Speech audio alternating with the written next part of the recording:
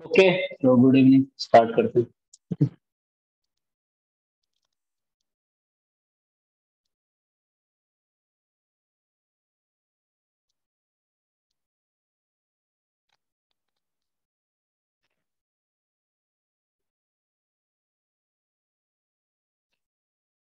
देखो,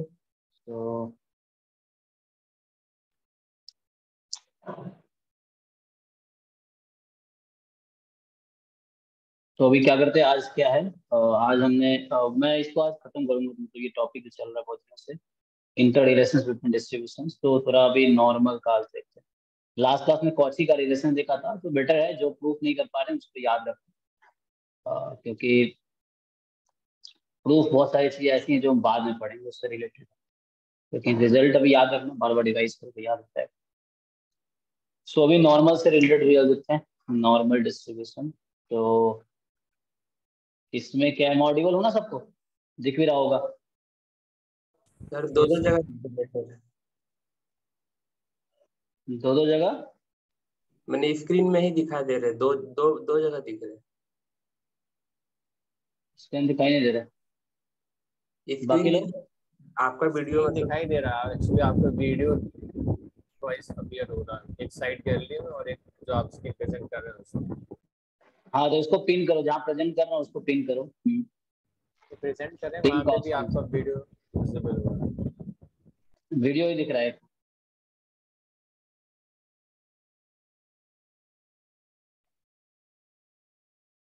चलो, तो अभी तुम्हें क्या दिखेगा।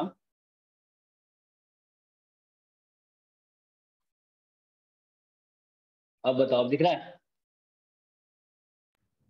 अब सही है सर। हाँ, तो हम क्या देख रहे हैं, नॉर्मल डिस्ट्रीब्यूशन। ओके ओके, हाँ, क्योंकि इसमें कोई एक ही ये तो वीडियो चलेगा या स्क्रीन दिख रहा है ठीक से। ओके, तो अभी क्या है, हम देख रहे हैं नॉर्मल डिस्ट्रीब्यूशन। ठीक है, तो नॉर्मल डिस्ट्रीब्यूशन तुम सबने देखा था कि लाइक इसका नोटेशन ऐसा लिखते हैं, x is normal mu sigma square, है ना, जहाँ म्यू जो है कोई भी रियल नंबर हो सकता है, सिग्मा पॉजिटिव हो तो उसकी सिग्मा स्क्वायर भी पॉजिटिव। इसका सपोर्ट क्या होता है, कोई बताओ, नॉर्मल का सपोर्ट क्या था। All real number. All real numbers, okay. तो ये आपका नॉर्मल का सपोर्ट था, ऑल रियल नंबर, मतलब एक्स कोई भी रियल नंबर हो सकता है। एंड आगे क्या है कि इसका पीडीएफ क्या होता है ना, ये सब तुम लोग जानते हो कि ये वेल नोन है।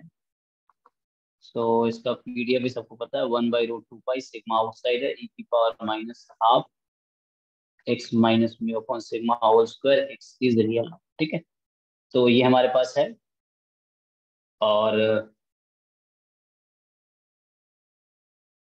फिर बाकी सब पता ही है, इसका मीन क्या होता है।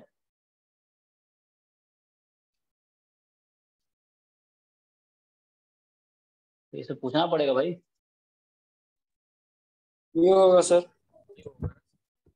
म्यू सिंपल म्यू है, तो वेरिएंस कितना है इसका, sigma square. Sigma square. MGF क्या होता है,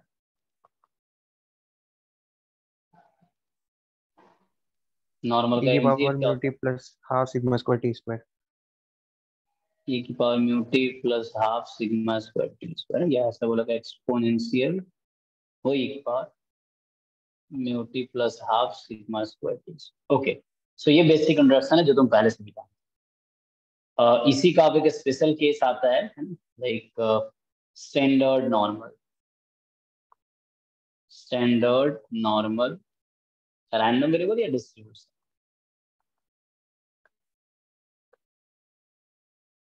तो इसमें क्या है कि लाइक एक्स इज नॉर्मल 0 है, तो यहाँ क्या होता है कि लाइक नोटेशन है, तो यहाँ सपोर्ट सेम ही रहेगा।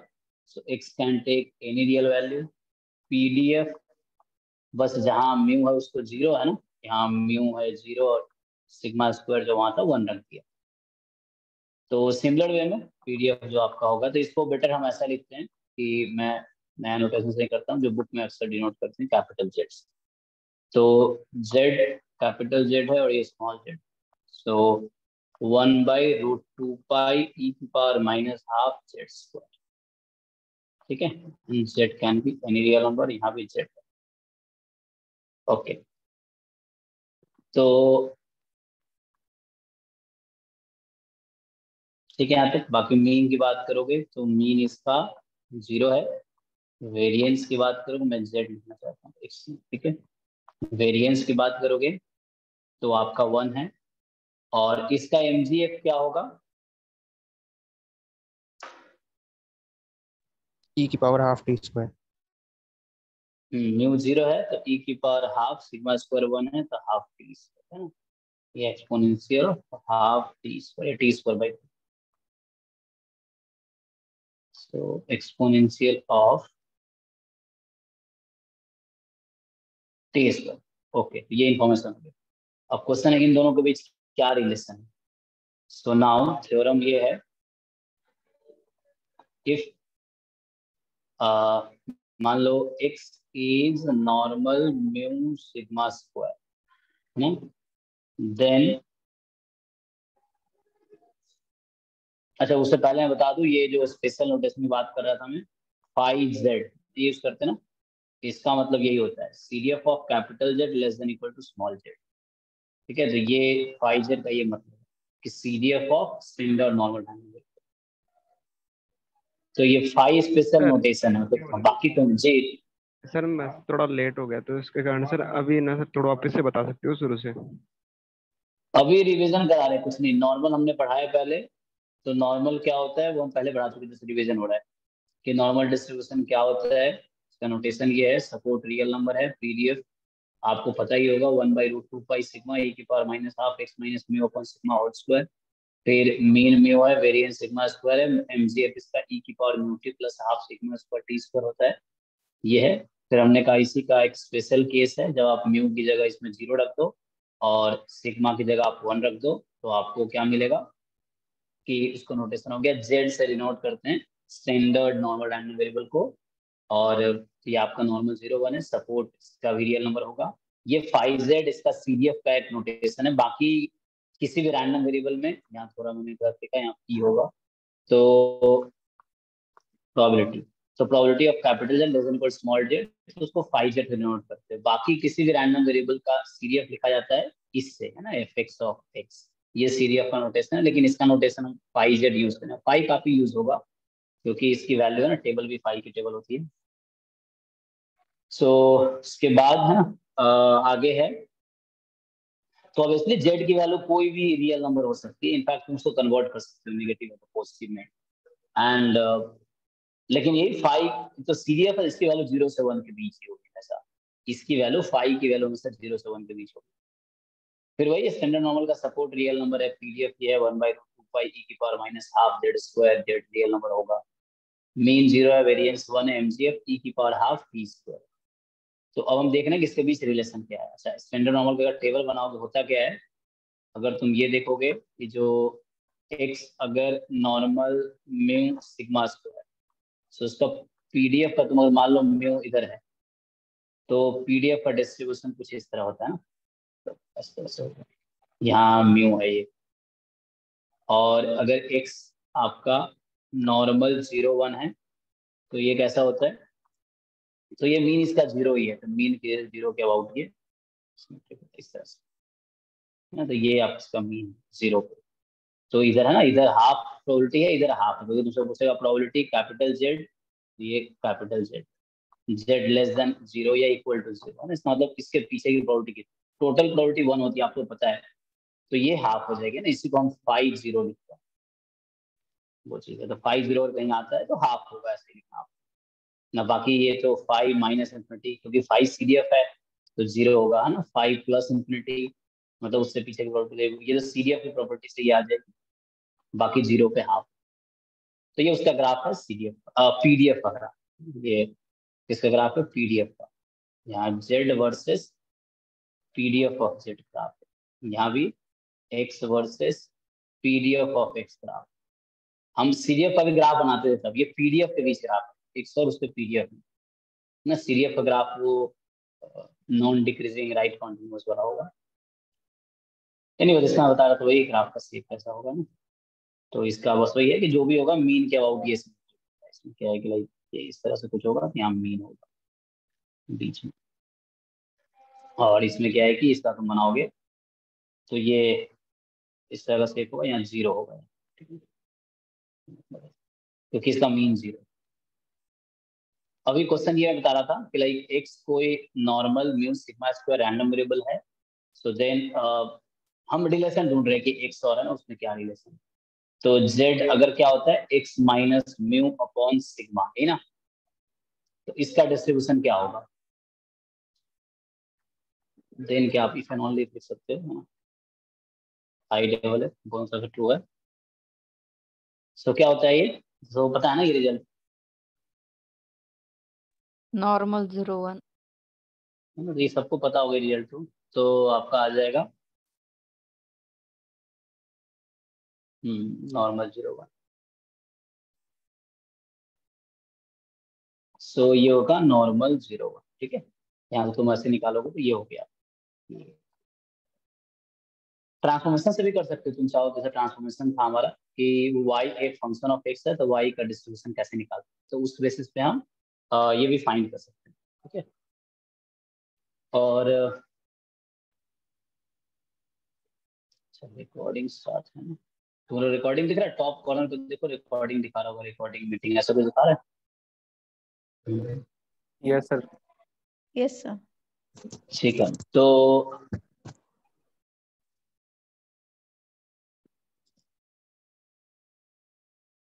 ये जो एक रिजल्ट हो गया ना, उसके बाद देखते हैं थोड़ा आगे।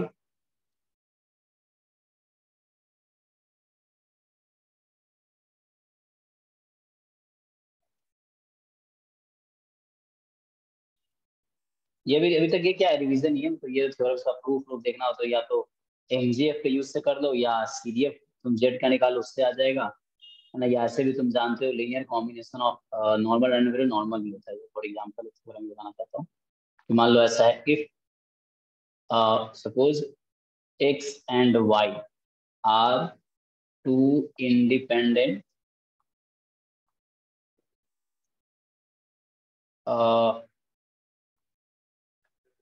एक का डिस्ट्रीब्यूशन है normal mu 1 sigma 1 square and दूसरे का डिस्ट्रीब्यूशन है normal mu 2 sigma 2 square respectively, ठीक है। तो इस तरीके से है कि एक्स वाई दोनों इंडिपेंडेंट है और एक का distribution normal mu 1 sigma square, दूसरा म्यू 2, तो आईआईडी नहीं है ना सब। देन तुमसे पूछेगा कि then distribution of A x plus B Y is क्या होगा, इस तरह से है ना, 4 ऑप्शन हो जाएंगे। तो एक्चुअली एक थ्योरम है, इसको तुम एमजीएफ से भी कर सकते हो चाहो तो। क्या होता है ना ई की पावर, मतलब इसको प्रूव करना मुश्किल नहीं है, मैंने तुम्हें बताया होगा।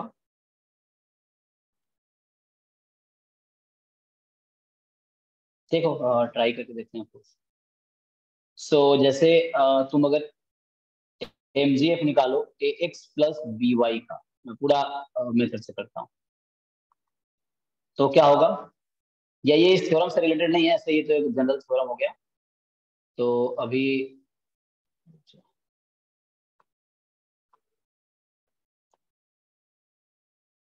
सो नाउ मैं क्या बोलना चाह रहा हूँ, ये चलो अभी प्रूफ से रिलेटेड मैं जनरल रिमार्क बता देता हूँ, फिर वापस प्रूफ कराएंगे। जैसे रिमार्क में मैं क्या बोलना चाह रहा हूँ कि जैसे मुझे बोल दिया कि जैसे मैंने कहा कि एक्स है नॉर्मल म्यू 1 सिग्मा 1 स्क्वायर और वाई है नॉर्मल म्यू 2 सिग्मा 2 स्क्वायर, ठीक है, और दोनों इंडिपेंडेंट।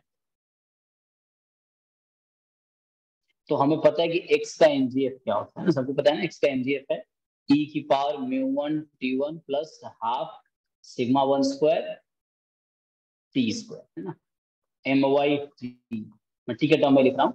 तो e की power mu 2 t plus half sigma 2 square t square, ये एक्स वाई का एमजीएफ। अब मुझे क्या एमजीएफ चाहिए, ए एक्स प्लस बी वाई का एमजीएफ चाहिए। तो क्या होगा, तो यहां से जब फाइंड करोगे तो ये होगा एक्सपेक्टेशन ई की पावर ए x plus B Y into T. तुम्हें याद होगा एमजीएफ का डेफिनेशन क्या होता है, एमजीएफ एक्स का डेफिनेशन होता है ई की power T x.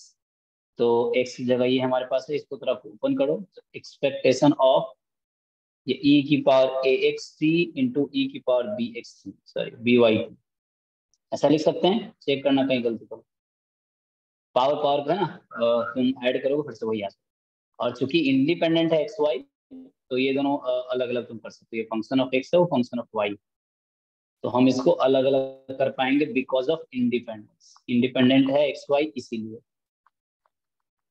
B Y T, ठीक है। अब इसको मैं क्या लिखूं, इसको क्या लिखूं जी, ये ऐसा कुछ है ई की power A T into x, ये हो गया ना। और ये एक्सपेक्टेशन ऑफ ई की power B T into Y. तो अगर एमजीएफ के फॉर्म में लिखना है तो मैं क्या लिखूंगा इसको, जैसे यहाँ mx at into mybt। So moment generative function x का है जहाँ टी की जगह ए टी आ गया, मोमेंट जेनरेटिव फंक्शन वाई का है जहाँ टी की जगह बी टी है। तो ये बस मैं दिखाना चाह रहा था, फॉर्मूला है एक्चुअली ए एक्स प्लस बी वाई, जिसका मैंने प्रूव किया है कि अगर एक्स वाई तुम्हें पहले भी याद होगा, हमने पहले ऑलरेडी कर चुका है ना। जैसे मैं बोलूँ रिकॉल, मैंने पहले जब प्रूफ किए होंगे तो मैंने ये वाला यूज किया होगा कि एक्स प्लस वाई इंडिपेंडेंट है, तो एक्स प्लस वाई का एमजीएफ क्या होगा। तो वहां मैंने तुम्हें ये डिराइव कराया था कि M x T into M Y. यहाँ नोट करने वाली बात ये है कि टी कॉमन है ना। बाद में हम पढ़ेंगे कि दो रैंडम वेरिएबल इंडिपेंडेंट है, तो वहां ज्वाइंट की बात करेंगे टी वन कॉमा टी, तो वहां ऐसा लिखेंगे M x T one M Y T to. यहाँ अलग चीज है ये, है ना, यहाँ टी वन अलग वेरिएबल है, कोई वेरिएबल है फंक्शन है, तो टी टू अलग वेरिएबल। तो ये इंडिपेंडेंस की बात करते हैं। तो हम सम के वो निकाल रहे हैं, हम अभी निकाल रहे हैं कि सम है क्या, ये लिख सकते हैं। तुम अभी जस्ट याद रखने के लिए है तो ये तुम जैसे ये रिमाइंड कर सकते हो कि recall for independent random variable, ये हम लिख सकते हैं for independent random variable x and Y, ठीक है। हम ऐसा पॉइंट लिख सकते हो, ये हम पहले लिखा थे रिकॉल याद करो। तो अब क्या है कि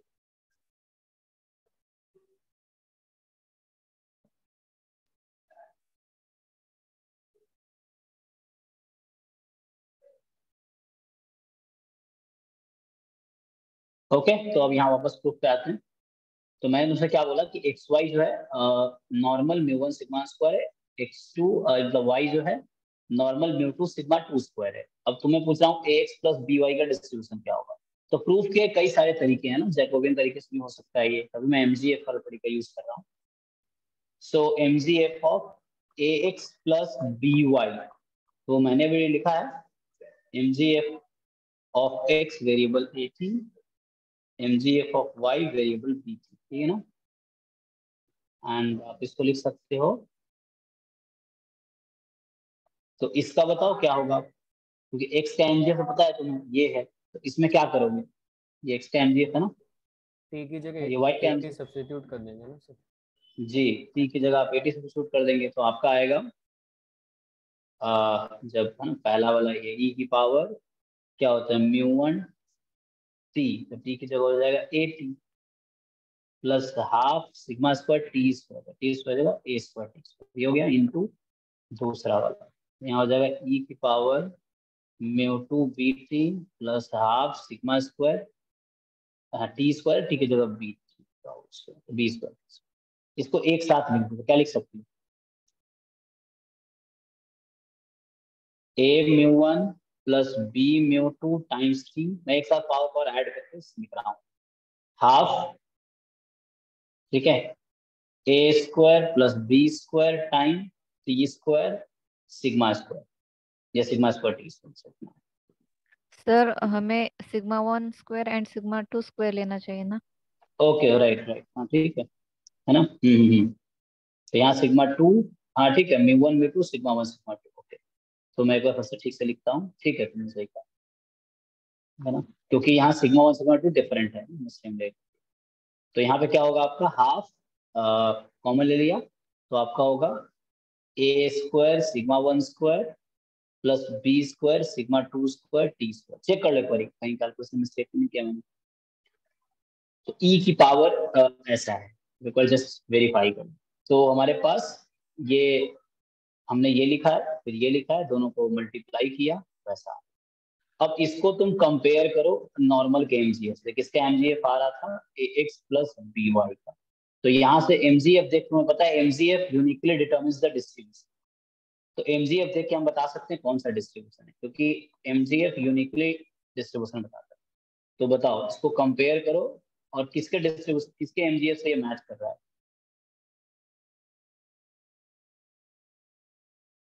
तो क्या होगा डिस्ट्रीब्यूशन ए एक्स प्लस बी वाई का? नॉर्मल होगा with mean a mu1 plus b mu2। जी तो variance a square sigma 1 square plus b square sigma 2 square. ठीक है। तो ये तो बस प्रूफ इतना था, तुम डायरेक्टली बता सकते। बस मेरा पॉइंट ये था कि एक्चुअली जब दो रैंडम वेरिएबल नॉर्मल है तो उसका लीनियर कॉम्बिनेशन क्या होता है? कांस्टेंट से मल्टीप्लाई करके ऐड करते हैं। सो linear combination is also normal. तो लीनियर कॉम्बिनेशन रिजल्ट थ्योरम ये है कि दिस इज आल्सो नॉर्मल। ठीक है, विथ मीन नॉर्मल। ठीक है, विथ मीन हो जाएगा। तो हमने अभी मीन कैलकुलेट ऐसे भी कर सकते हैं। सो विथ मीन हो गया म्यू1 क्या एक्स, सॉरी म्यू1 एक्स नहीं, ए म्यू1 ना। So with A म्यू1 B म्यू2, A म्यू1 plus B म्यू2 and A square sigma 1 square plus. Yes sir, sir classes just in class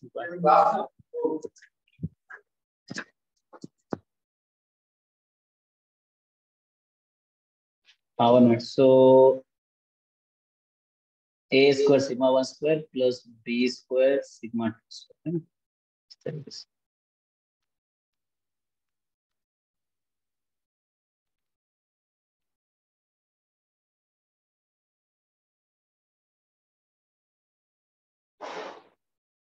सही लिखा है?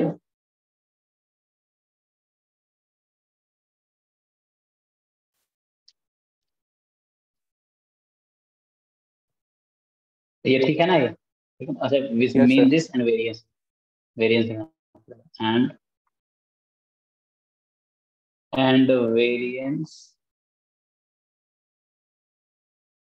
ए square sigma square plus B square.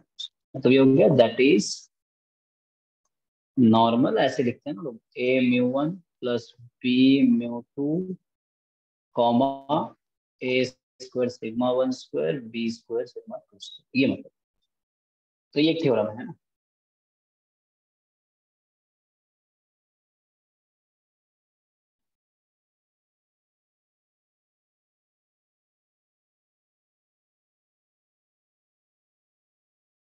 ठीक है, इसमें कोई डाउट है? इसका प्रूफ मैंने यहाँ किया है, तो उतना करने की जरूरत नहीं को, तुम डायरेक्टली भी ऐसे दिमाग लगा सकते हो कि मैंने जैसे कहा कि ऐसा है कि एक्स नॉर्मल है दिस, तो मुझे ए एक्स प्लस बी का मीन निकालना है। ठीक है, तो क्या होगा? तो यहाँ पे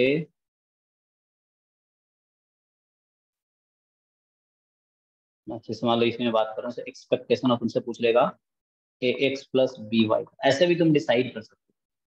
तो ए टाइम ई x plus B time E Y, तो ए time mu one plus B time mu two, and variance of A x plus B Y. जब तुम्हें पता है वेरिएंस की प्रॉपर्टी, तो इंडिपेंडेंट है, इसलिए इसको ऐसा लिख सकते हो, variance of A x plus variance of B Y. ये हो जाएगा ए टाइम वेरिएंस ऑफ एक्स, मतलब ए square time variance of x, हम B square time variance of x.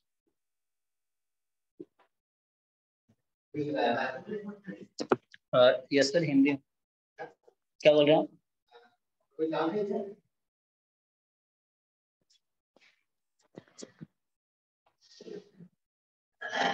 Okay, तो ठीक है, इसमें कोई डाउट तो नहीं ना?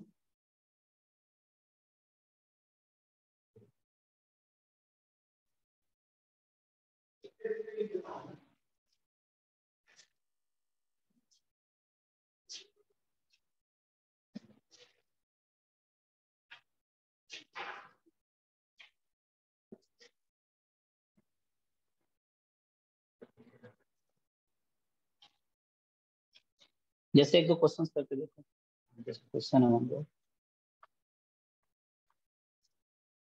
कि मान लो ऐसा है, लेट एक्स बी और variable normal with mean very and variance. ठीक है, तुमसे पूछ रहा है कि then find the probability that x is more than 2 less than equal to 5। This is क्या होगा? मान लो 4 ऑप्शन दे दिया था, क्या होगा? जैसे मैं 5 में आंसर देता हूँ, 5 बताया था ना क्या होता है, 5 ऑफ 5 माइनस 5 ऑफ 2, या हो जाएगा 5 of 1 minus 5 of minus half, इस तरीके से। या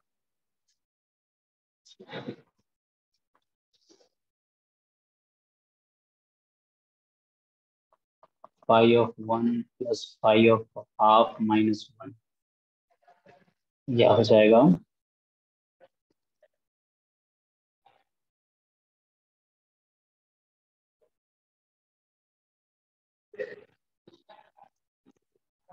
बताओ क्या होगा? 5 ऑफ हाफ माइनस 5 ऑफ 1, इस तरीके से मैं 5 के 5 की वैल्यू भी दे निकाल सकते हैं हम लोग। तो इसी को मैं थोड़ा एक्सटेंड कर दूंगा अभी। तो मैं हो सकता है एग्जाम में गिवन हो, जैसे इसी को मॉडिफाई। अभी तुम पहले ये बताओ 5 क्या है, तो मैंने प्रश्न के लिए बताऊं तो मैं 5 मैंने बताया था। तो नोट में ये है कि 5z is CDF of normal 0, है ना? 5 अगर लिखा हुआ, सो 5 डिनोट्स द CDF रफली। 5 इज CDF, ये अंडरस्टूड है, चाहे में भी लिखा होगा ऐसे, तो ये अंडरस्टूड है, ये बस नोट में। Sir option B. Sir B से। ठीक है ना? यस सर, तो ऑप्शन बी। लेकिन मोर देन 1 करेक्ट भी है, तो इसमें हो सकता है मोर देन 1 ऑप्शन करेक्ट हो।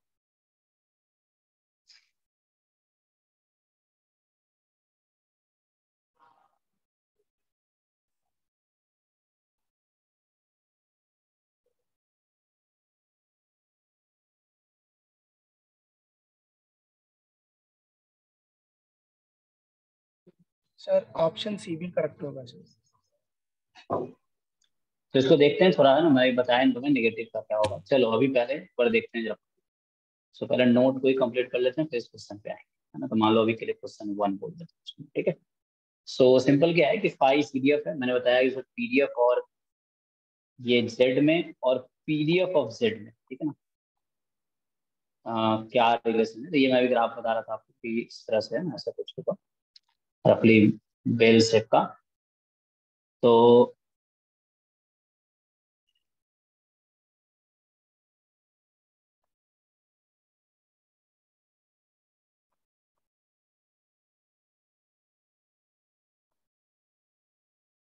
इस तरीके से कुछ है ना। जैसे मान लो क्या है कि जैसे यहाँ पे कोई स्मॉल z है या k है, मान तुमसे पूछता है कि, और कैपिटल Z जो है वो नॉर्मल 0 1, इसकी बात कर रहा हूँ मैं। तुमसे पूछता है probability Z less than equal to k, तो मैं बता चुका हूँ 5k का मतलब होगा ये, है ना, 5k का मतलब ये। सो इसके नीचे की ये जो प्रोबेबिलिटी है, दिस इज 5 ऑफ k, है ना, इसके पीछे वाली probability, this is 5 of k कोई भी नंबर। सिमिलरली अगर माइनस k हुआ तो, जैसे मान लो यहाँ माइनस k है, this number is, symmetric graph नहीं दिख रहा बट अज्यूम करो माइनस k है, बट 0 के बाद सिमेट्रिक होना चाहिए था। सो ये k है और ये माइनस, अगर तुम 5 ऑफ माइनस k लिखते हो, इसका मतलब हुआ probability capital Z less than equal to minus k। अब जरा तुम थोड़ा लॉजिक लगाओ, देखो ये 0 के अबाउट सिमेट्रिक है, तो 5 लेस देन माइनस k, ये वाला पार्ट उतना ही होगा जो 5 मोर देन k होगा। तुम एग्री करते हो इससे? क्योंकि सिमेट्रिक है, समझ रहे हो ना, 0 के अबाउट सिमेट्रिक। तो k के आगे की प्रोबेबिलिटी उतनी ही होगी जितना माइनस k के पीछे की होगी। यस और no? Yes sir. Yes sir. तो इसको मैं ऐसा लिख सकता हूँ कि capital Z more than k या more than equal to k। तो माइनस k के पीछे इसकी प्रोबेबिलिटी जो होगी एंड k के आगे की प्रोबेबिलिटी सेम ही होगी। सो क्या आ जाएगा तुम्हारा? सो इससे आंसर आएगा तो इसको लिख देता हूँ फाइव ऑफ माइनस के, this is 1 minus 40 capital Z less than के, लेकिन capital Z continuous random variable है तो इक्वलिटी से फर्क नहीं पड़ेगा उस पर, ठीक है। तो क्या आ जाएगा, फाइव ऑफ माइनस के इज 1 माइनस फाइव ऑफ के, समझ ना, इक्वलिटी से फर्क नहीं पड़ेगा, यू नो। वो एक्चुअली मेरी सारी क्लास थी आज, तो डाउट क्लास में कहीं और कर लिया था बाहर, तो ऐसे ही बैठ गए। ये सर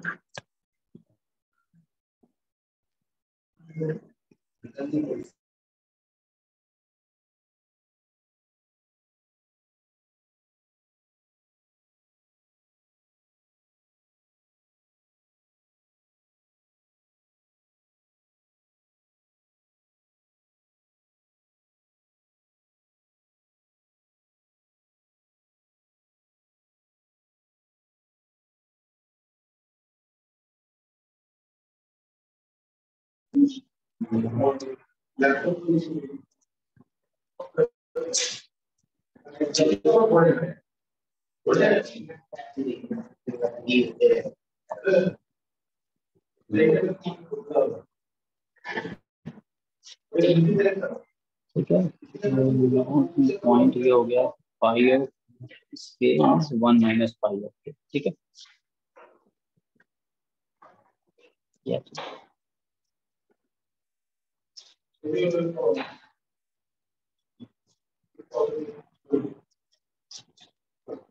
इसमें कोई डाउट है किसी को?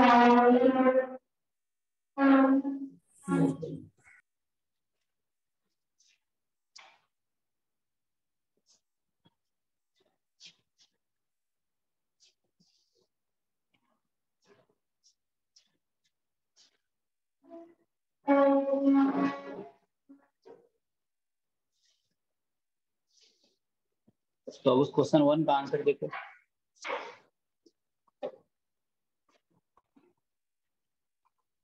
इसमें क्या था, मैं दे रखा था कि x इज नॉर्मल 3,3, तुमसे पूछा है x more than 2 less than equal to 5, यही ना। तुम ऐसा लिख सकते हो कि प्रोबेबिलिटी, तुम x में से पहले इसका मीन घटा, x का मीन कितना है,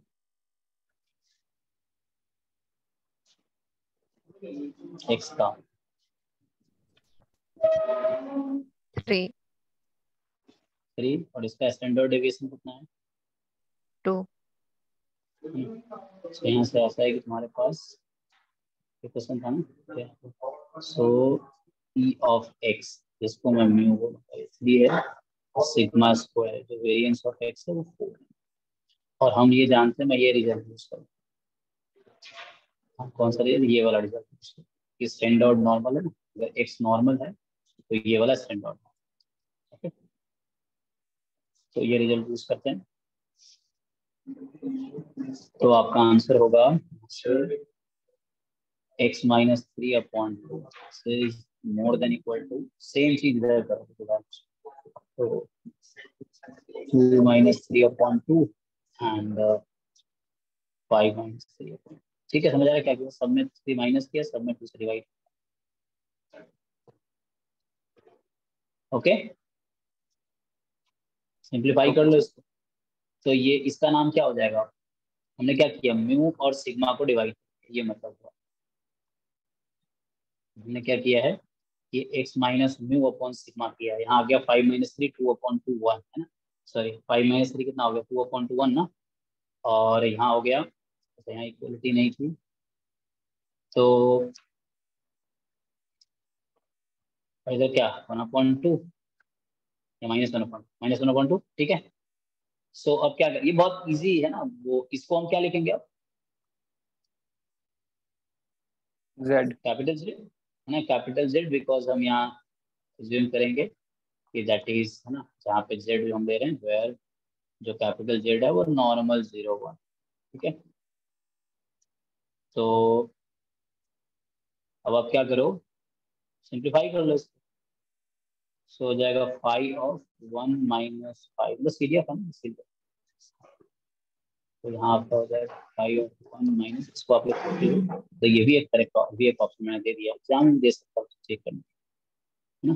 तो आपने देखा ये भी एक ऑप्शन, और ये भी वही आएगा सिंपलीफाई। तो क्या होगा, इसको आप लिख सकते हो 1 माइनस 5, तो ये आपका आ जाएगा, सिंपलीफाई करो 5/1 माइनस 1 प्लस 5, या इसको लिखा 5 माइनस 1 5, तो आ गया 5/1 प्लस 1/2 माइनस, ठीक है। तो देखो कोई डाउट इसका।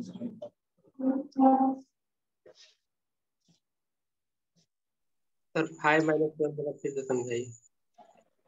क्या 5 माइनस 1/2 क्या मतलब है? ये फॉर्मूला है, समझ आ रहा है, ये फॉर्मूला आपको दिख रहा है?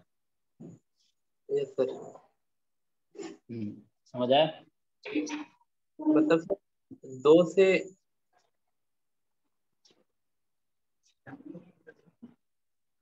Okay sir. ये वाला फॉर्मूला स्टैंडर्ड नॉर्मल वैलिड है। जी जी, कौन सा फॉर्मूला? ये जो नोट में लिखे हैं सर, पाई ऑफ माइनस के इक्वल्स टू 1 माइनस 5 जी जी जी,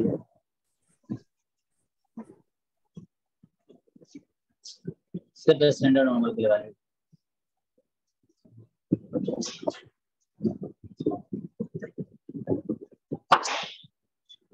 ठीक है, अगर पाई की वैल्यू मतलब एग्जाम में भी किया होगा, आगे क्या होगा, गिवन एग्जाम में दिया होगा कि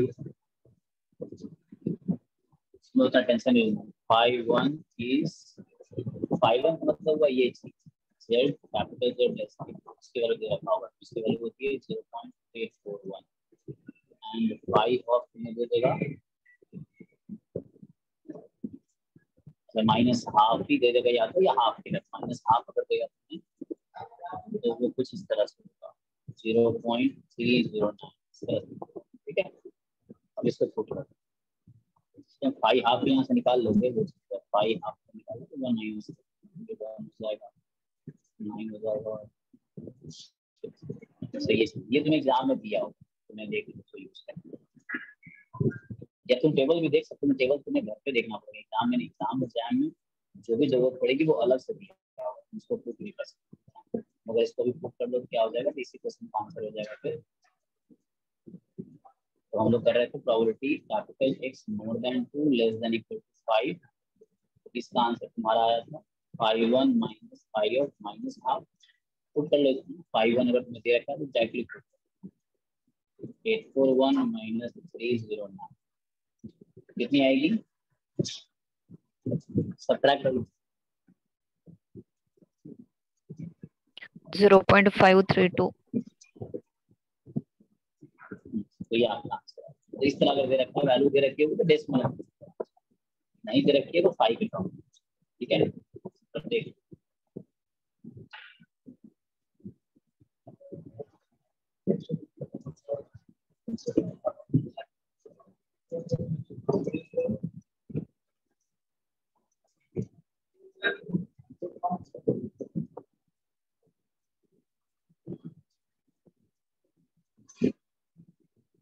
तो आगे बढ़ता हूँ।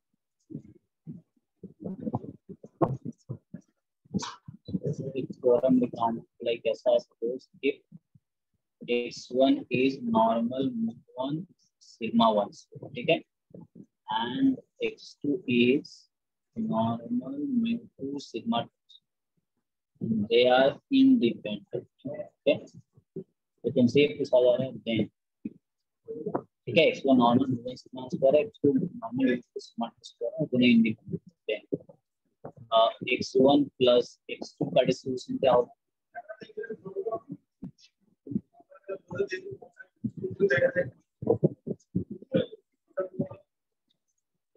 बताओ कोई, अभी तो बताया तो पीछे ax प्लस b वाला, तो क्या डिस्ट्रीब्यूशन होगा ax1 plus x2? Sir, with mean mu1 plus mu2, variance sigma 1 square plus sigma 2 square.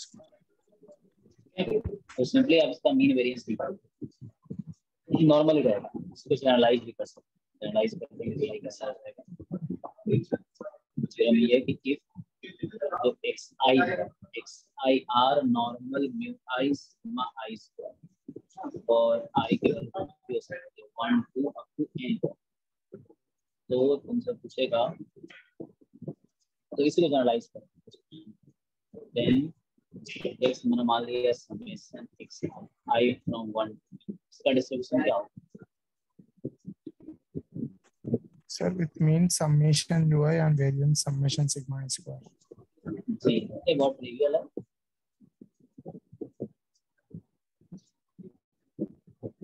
So normal का सम भी नॉर्मल रैंडम का सम नॉर्मल रैंडम। अगर ये 2-3 रैंडम वेरिएबल जो भी है अगर ये इंडिपेंडेंट ना हो तो फिर क्या दिक्कत है? तो इंडिपेंडेंट ना हो तो फिर कैसे करोगे? क्या दिक्कत है? तो उसका वेरिएंस निकालना है, फिर कोवेरिएंस का टर्म भी है। दे आर अगर आप इंडिपेंडेंट नहीं लोगे तो क्या होगा? जो मीन इसका मीन निकालोगे तो क्या आएगा? मीन तो सेम रहेगा। और x1 प्लस x2 का वेरिएंस क्या होता है? तो like if x1 and x2 are independent, ठीक है, तो आपका जो variance of x1 plus x2 होता है, चलो पहले तो नॉट इंडिपेंडेंट था, इफ दे आर या इन जनरल। सर अगर इंडिपेंडेंट नहीं है तो फिर मतलब डिपेंडेंट है तो कभी कोवेरिएंस 0 नहीं हो सकता? डिपेंडेंट है तो 0, देखो भाई इंडिपेंडेंट है 0 होगा, डिपेंडेंट है तो 0 हो सकता है। तो variance of x1 plus variance of x, ये formula plus 2 times covariance of x1, x। Covariance क्या होता है? ये जनरल फॉर्मूला। तो वो टर्म फिर आएगा, अगर तुम्हारे पास वो नहीं है तो इंडिपेंडेंट नहीं है, इंडिपेंडेंट है तो क्या होगा? कोवेरिएंस क्या होता है? जहाँ पे कोवेरिएंस ऑफ x1 x2 का फॉर्मूला बताओ कोई मुझे। Sir, one. नहीं कोवेरिएंस का फॉर्मूला क्या है? In general expectation of x y minus expectation of x into expectation of y. कैसे बोल रहे हो? दोबारा बताओ। Expectation of x into y. अच्छा x into y, ठीक है, x1 into x2 minus expectation of x into expectation of y. हाँ ठीक है करेक्ट। तो ये है क्या दूसरा डेफिनेशन पे, तो ये चीज तो होता क्या है? अब इन जनरल ये फॉर्मूला तो कोवेरिएंस टर्म ऐड, अगर इंडिपेंडेंट नहीं हुआ तो वहां कोवेरिएंस टर्म ऐड करना एंड है ना। अगर इंडिपेंडेंट हो गया like if x1 and x2 are independent, so then अच्छा ऐसे नॉर्मल में ऐसा कुछ लो है नहीं, नॉर्मल में इफ एंड ओनली इफ होगा। दूसरा है ना कि डिपेंडेंट होगा तो क्या होगा? डिपेंडेंट होगा तो मतलब if and only if case है नॉर्मल में, बाकी में नहीं है। यहाँ मैं बता देता हूँ। तो x1 x2 are independent, then covariance of x1, x2 is equal to 0।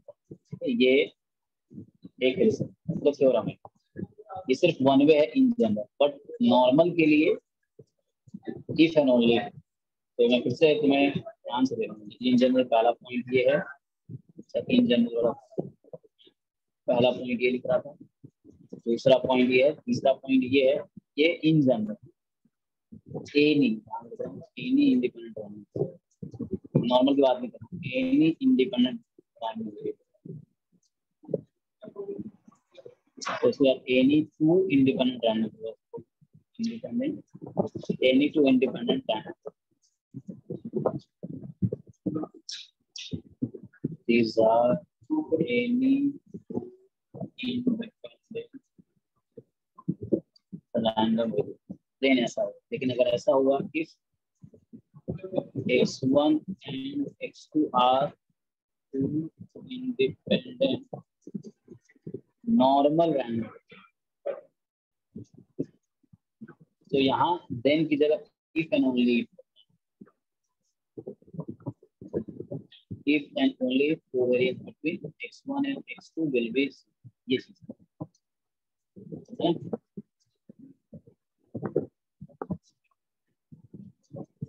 तो यहाँ बस डिफरेंस यहाँ सिर्फ देन था किसी रिसोर्स के, नॉर्मल के लिए बोथ वे करेंगे। इसका प्रूफ देखना है तो हम लोग एक टॉपिक पढ़ेंगे, प्रूफ उससे होगा। एक टॉपिक आगे आएगा ऐसे सिलेबस में, बाई वेरिएट, उसमें by variate normal random variable, तो उससे उसके लिए बात करेंगे, वहाँ आ जाएगा। ठीक है, तो उसमें क्या है कि इंडिपेंडेंट है तो कोवेरिएंस 0 है, कोवेरिएंस 0 है तो इंडिपेंडेंट है। ये होता है नॉर्मल केस में। बाकी केस में जरूरी नहीं है बोथ, बाकी केस में नॉर्मल है तो सॉरी इंडिपेंडेंट है तो कोवेरिएंस 0 है, कोवेरिएंस 0 है तो कोई जरूरी नहीं कि इंडिपेंडेंट होगा। ठीक है, तो ये तो वो टर्म है। यहाँ हम इंडिपेंडेंट ले रहे हैं, इंडिपेंडेंस ले रहे हैं ताकि सिंपली लीनियरली तुम ऐड करो, लीनियरली मीन तो ऐसे भी ऐड हो जाएगा, वेरिएंस को लीनियरली ऐड करो, इसीलिए ना प्रूफ इसका एमजीएफ से भी हो सकता है, एमजीएफ वाले तरीके से इसका प्रूफ एमजीएफ वाला, इसका प्रूफ भी एमजीएफ से हो जाएगा, जैसे बाकी हम करते रहे, शायद जब बाइनरी का किया होगा, कोइजन का किया होगा, तो उस तरीके से किया जाएगा। ठीक है, तो अभी हम पॉइंट पे आते हैं वापस। हमारे पॉइंट ये था कि x1 और x2 दो नॉर्मल रैंडम वेरिएबल है और वो इंडिपेंडेंट है, तो उस केस में ऐसा है। इसी को जनरलाइज कर दिया कि xi they are independent, they are independent, then summation will be, तो मींस समेशन xi। अगर नहीं होगा इंडिपेंडेंट तो क्या होगा, यहाँ कोवेरिएंस कर दिया, ये चीज है। फिर इसके पीछे जब क्वेश्चन पूछा मैंने ये बता दिया।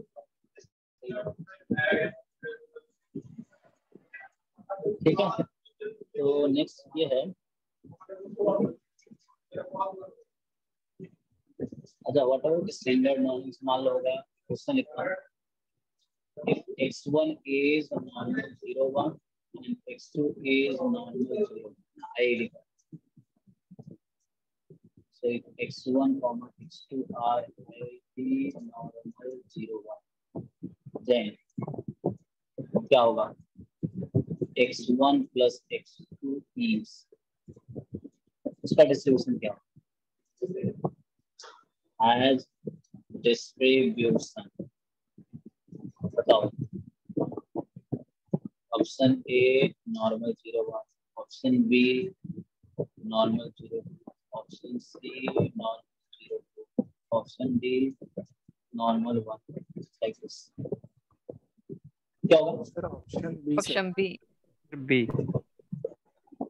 लेकिन आपको पता है कि नॉर्मल है तो सिंपली इसका मीन निकालेंगे आप, सम या लीनियर कॉम्बिनेशन नॉर्मल ही होना है। तो x1 प्लस x2 का मीन 0 आ जाएगा, तो x1 प्लस x2 का वेरिएंस लोगे तो इसका वेरिएंस 1 है, x2 का भी 1 है तो 1 प्लस 1।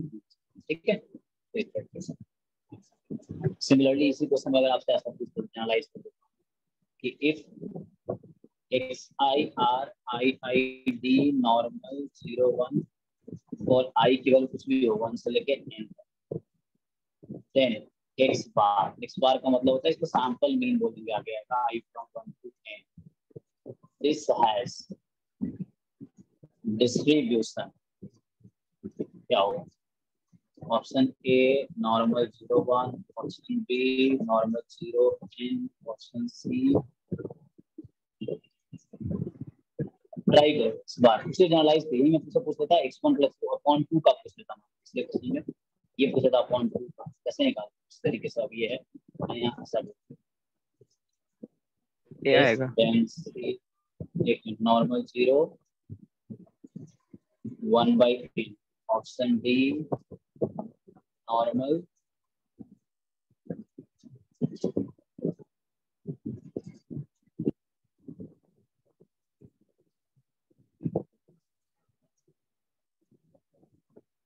ए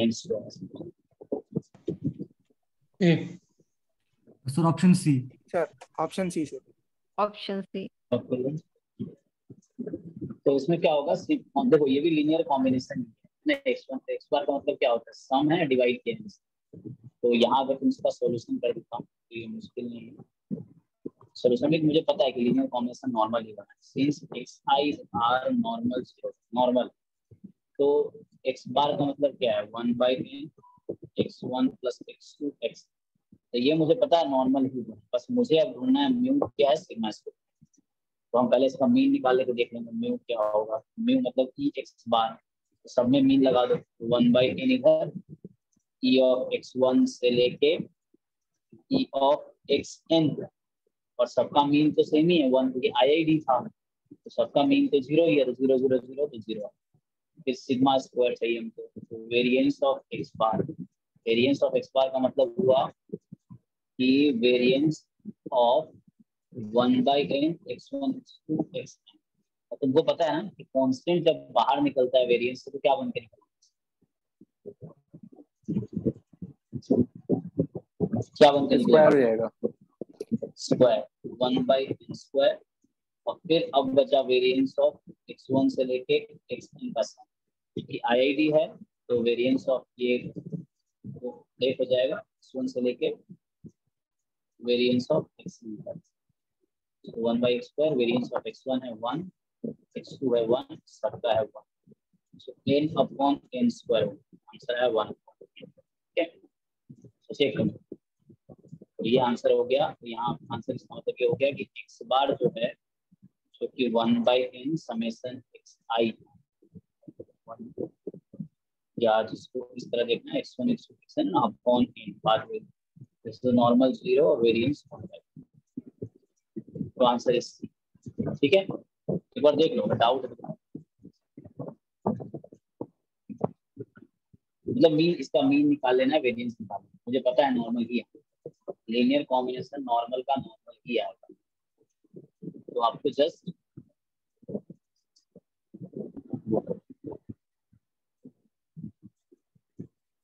तो मैं जैसे ये 2 के लिए क्या था, यही मैं n के लिए करूँगा। जैसे ये क्वेश्चन था लाइक क्या होगा, तो ये आपने देखा अभी जैसे x बार कर दिया सिमिलरली, ठीक है। ये इसमें डाउट है तो बोलो अभी भी, फिर दिक्कत हो।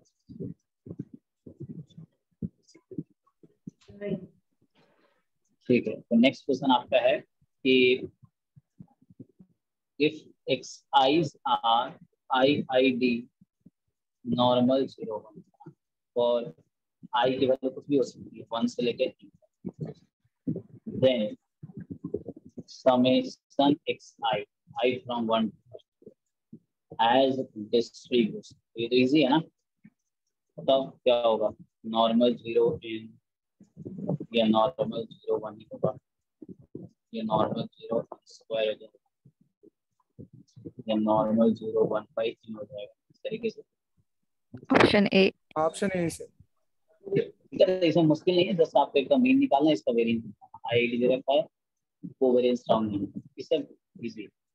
सिमिलरली आपको इसी में अगर एक्सटेंड करके दे दें, मैं प्रूफ नहीं कर रहा हूँ, तुम्हें बस मीन वेरिएंस निकाल, मीन निकाल के क्या आता है, नॉर्मल ही होना है, कुछ और नहीं होगा, बस मीन वेरिएंस निकाल। सिमिलरली जैसे है कि like if x1 x2 xn, चलो ऐसे they are IID normal mu sigma square, then बचेगा summation of xi I from 1 to as distribution, तो क्या डिस्ट्रीब्यूशन होगा,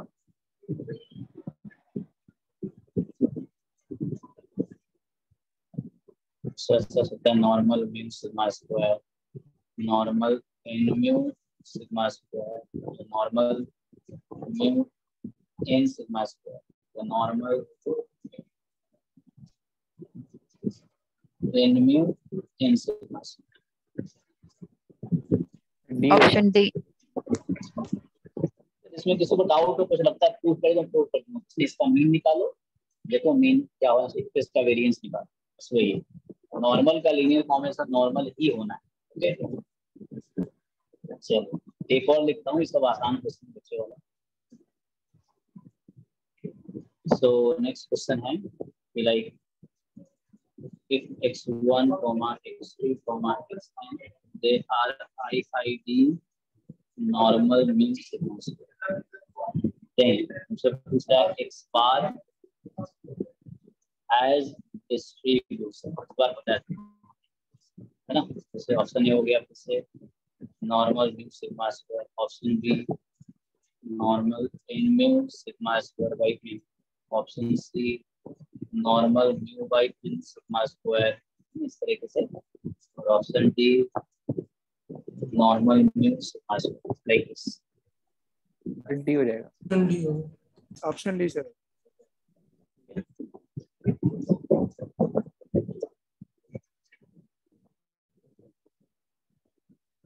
ओके, तो इस तरह क्वेश्चन आप कर लोगे।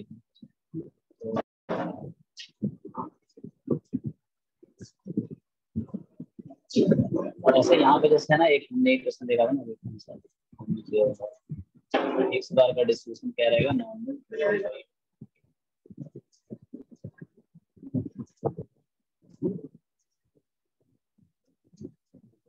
बाद में ये हम देखा ना अभी, हाँ या इन जनरल इस सेंट्रल लिमिट थ्योरम में ये आएगा। यहाँ पे सिर्फ हम नॉर्मल की बात, आगे बोलता है कि n बहुत लार्ज है तो कोई भी डिस्ट्रीब्यूशन, इसका डिस्ट्रीब्यूशन यही आएगा, मतलब बाद में वहाँ पे तो सेंट्रल लिमिट थ्योरम में पढ़ोगे कि यहाँ में कहा कि नॉर्मल है, तो ऐसा अगर n वेरी लार्ज है तो नॉर्मल के अलावा कुछ भी होगा तो भी answer he by central limit theorem, तो वो आगे आएगा। ठीक है, तो अभी मैं एक थ्योरम लिखा था सर। एक मिनट सर ऊपर करना सर 1 मिनट ऊपर करना सर, सेकंड वाला चलाना सर, इससे ऊपर, उससे सर, इससे भी ऊपर। हाँ हाँ सर, इससे ऊपर। हाँ ये वाला क्वेश्चन सर कॉपी कर ले 1 minute.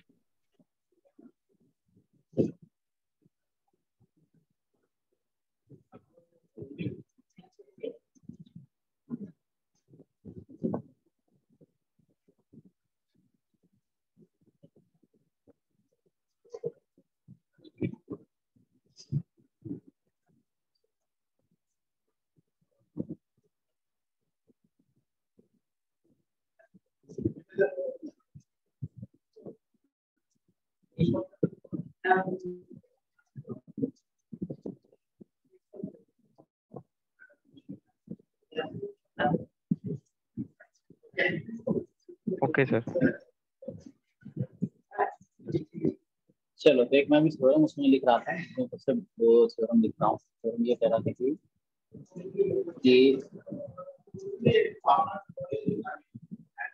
x and y are independent random variables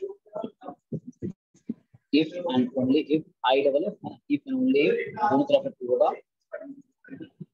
covariance of xy will be 0, है ना, ये इक्विवेलेंट है, तुम चाहो तो ये लिखो, that is e of xy is equal to ex into ey, या तुम लिख लो that is कोरिलेशन कोएफिशिएंट।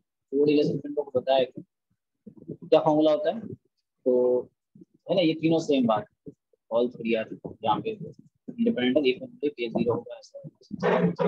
तो ये होता है सर कोवेरिएंस, हम लोगों ने पढ़ा कोवेरिएंस एक्स वाई हम जानते हैं। एक तो एक्चुअल डेफिनेशन ये होता है x minus mu x into Y minus, ठीक है। दूसरी को जब बोलते हैं e of x into Y minus mu x into mu Y, mu x into mu Y का मतलब हो गया e ऑफ ए वाई, जैसे बता रहा था e x इंटू e, है ना ये। और कोरिलेशन कोएफिशिएंट क्या होता है,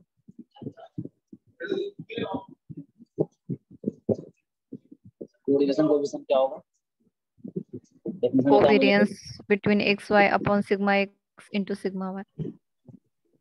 Covariance between xy upon, हाँ तो under variance x into variance, या जैसे वही है सिग्मा एक्स, ये फॉर्मूला है। तो जहाँ कोवेरिएंस 0 वहाँ पे कोरिलेशन कोएफिशिएंट भी 0 होगा, ठीक है। इसलिए मैंने यहाँ लिखा है x Y are independent normal, हमेशा नहीं होगा, ये हमेशा नहीं, इंडिपेंडेंट है तो सिर्फ कोवेरिएंस 0 का इंप्लाई कर, उल्टा नहीं होगा। उल्टा ट्रू कब है, जब नॉर्मल। तो x Y are independent normal if and only covariance है, ऐसा बोलो ई एक्स वाई दिस, ओके।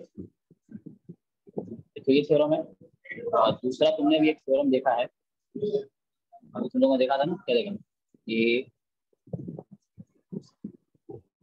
ये तो समझने कोई डाउट है बताना। यहाँ क्या था कि इंडिपेंडेंट नॉर्मल है तो इफ एंड ओनली कोवेरिएंस, मतलब एक्स वाई दोनों नॉर्मल है, इंडिपेंडेंट है, पहले लिखा है मैंने, उसको रिपीट किया। कोवेरिएंस 0 होगा, कोवेरिएंस 0 है तो इंडिपेंडेंट है।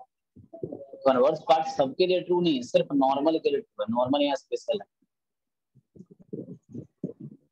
तो प्रूफ में अगर फिर से सब प्रूफ देखना है तो बाई वेरिएट नॉर्मल टॉपिक है एग्जाम में, तो वहां पे इसका प्रूफ देख सकते हैं।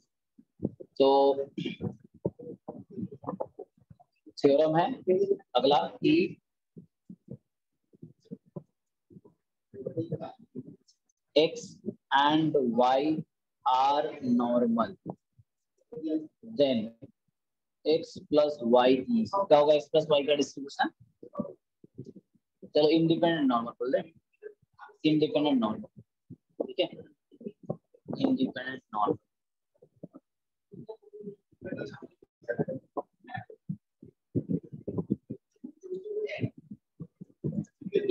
हाँ ठीक है, पहले बताओ x Y are independent normal, तो उस केस में क्या होगा?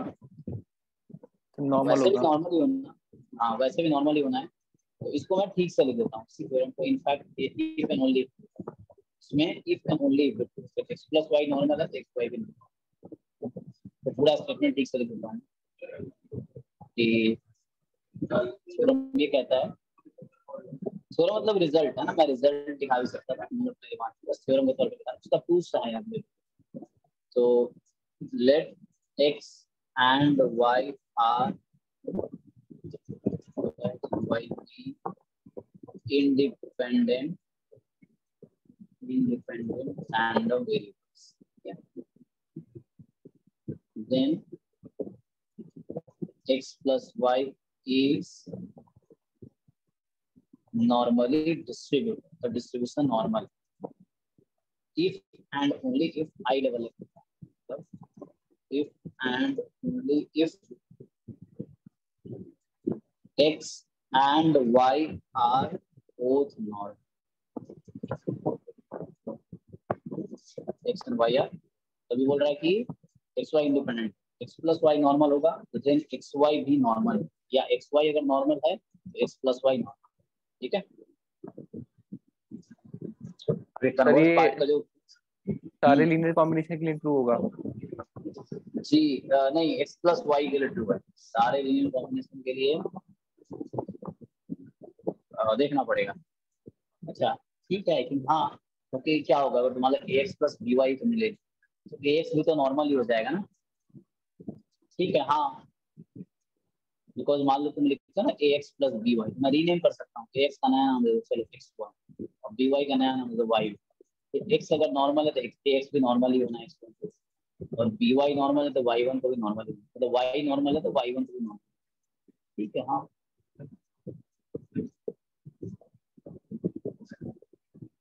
कन्वर्स पार्ट का प्रूफ क्रेमर ने किया है, क्रेमर है ना, वही क्रेमर ऑन किया, उसने कन्वर्स को प्रूव किया था, and will not be proved here, तो विरोध की लिख रहा है। ओके सो नेक्स्ट एक और थ्योरम है,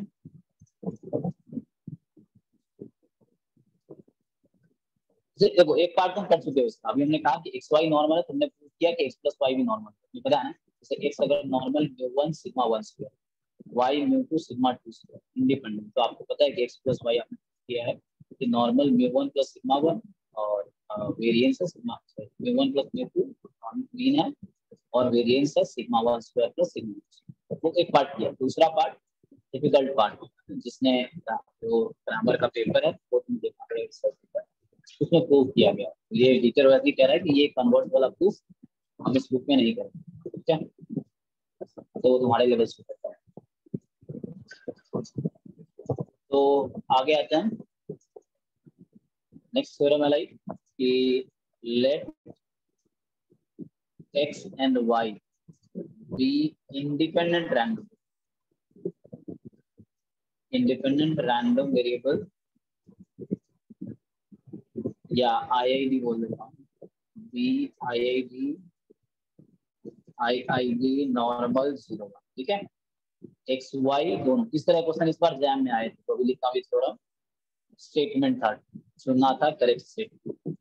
सो एक्स एंड वाई मतलब इस साइड पे, हाँ एक्स वाई बिन IID नॉर्मल 0 1, तो पूछ रहा है कि ये बताना चाह रहा है देन वन वे, देन मतलब सिर्फ एक side, then x plus y and अच्छा कन्वर्स भी ट्रू है इनफैक्ट, तो कन्वर्स का प्रूफ तुम्हारे beyond x plus Y and x minus Y are independent.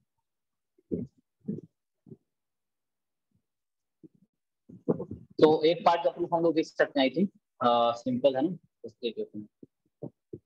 अच्छा उसके लिए तुम्हें इसका ज्वाइंट डिस्ट्रीब्यूशन निकाल लो, इसका ज्वाइंट निकाल लो, मतलब इतना तो हम कर ही सकते हैं ना कि x हमारा है नॉर्मल 0, ठीक है, और y हमारा है नॉर्मल 0। तो आप ये तो बता ही सकते हो ना x प्लस वाई क्या है और x माइनस, ये तो आपको बता पाओ इजीली। और ये हमें इंडिपेंडेंट दिया है,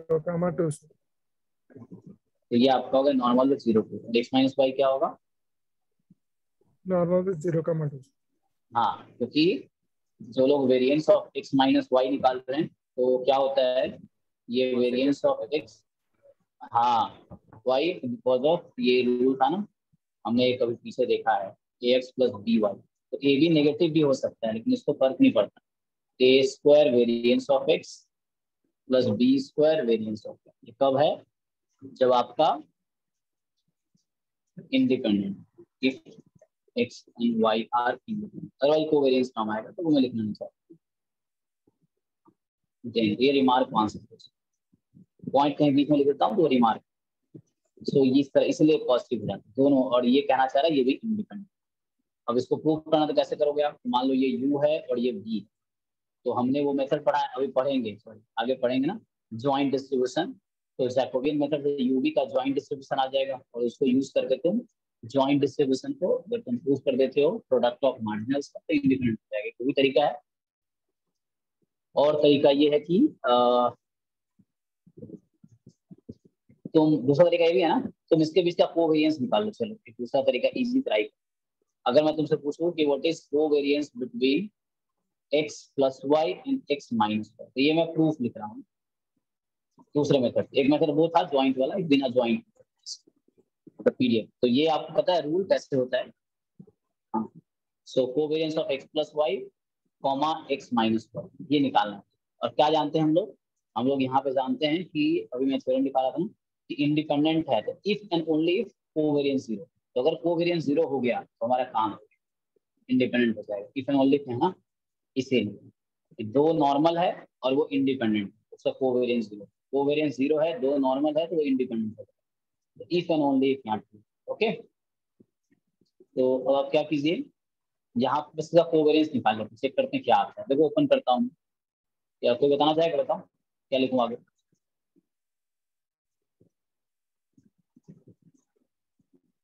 कोवेरिएंस एक्स एक्स, ठीक है, plus covariance x minus Y, तो बेटर है तो माइनस लगा के लिखो, कोई दिक्कत, सिंपली वैसे ओपन हो जाएगा, कोवेरिएंस ऑफ वाई एक्स, ये बिल्कुल वही काम हो रहा है जब a प्लस बी और a माइनस बी को जैसे तुम मल्टीप्लाई करो, तो वैसे ही हो रहा है, तुम कर भी सकते हो, डेफिनेशन वाइज भी कर सकते हो, है एक हमारे पास ऑप्शन है वो भी कर सकते हो, मैं डायरेक्टली लिखूँ कोवेरिएंस ऑफ दिस एंड आगे हो जाएगा, क्या लिखो अगला टर्म,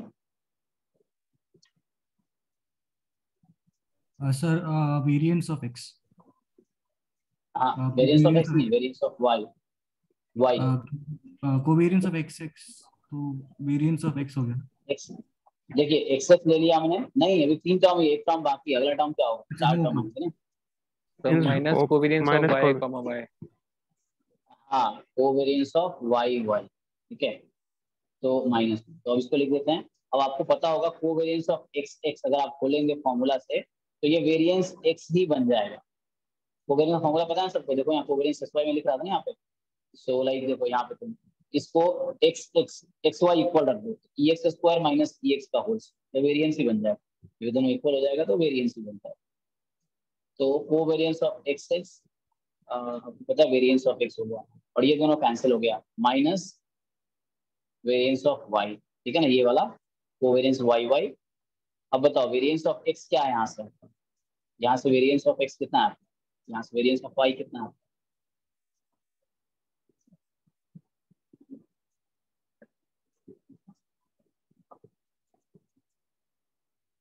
वन, बोलो 1 है, तो ये आपका समहाउ जीरो आ जाएगा, निकालना चाह रहा हूँ कि 1 माइनस 1, तो ये जीरो आ जाएगा। ठीक है, जीरो आगे से क्या मतलब है कि कोवेरिएंस के दो रैंडम वेरिएबल के बीच का कोवेरिएंस जीरो आ गया। मान लो पहले को यू दूसरे को यू भी are independent by that theorem, proof हो गया इसका एक पार्ट है ना।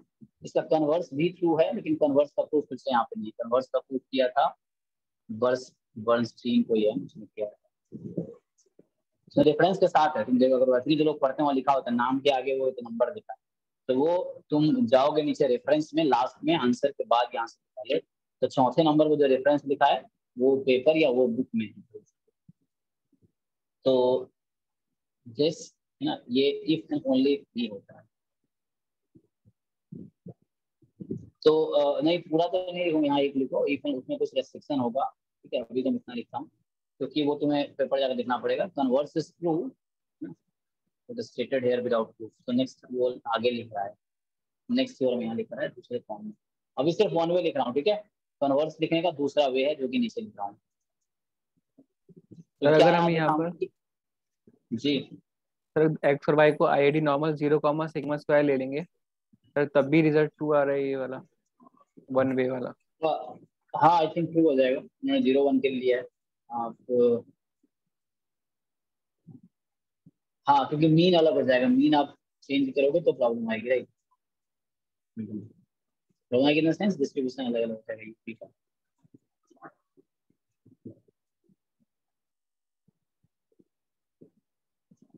हाँ तो ये वे यहाँ पर प्रूफ है ना, यहाँ प्रूफ में कहाँ दिक्कत आएगी। फिर आप जीरो सिग्मा स्क्वायर वेरिएंस अगर सेम है तो यहाँ वेरिएंस तो कैंसिल हो रहा है।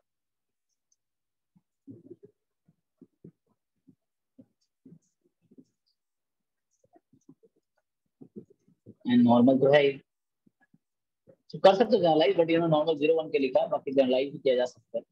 सर मे बी कन्वर्स के लिए नॉर्मल 0 1 लेना पड़ा हो। हाँ हो सकता है, बट इन्होंने नॉर्मल 0 1 के लिए सिक्योरिटी दी है, बाकी के लिए भी कर सकते हैं नॉर्मल 0 तो।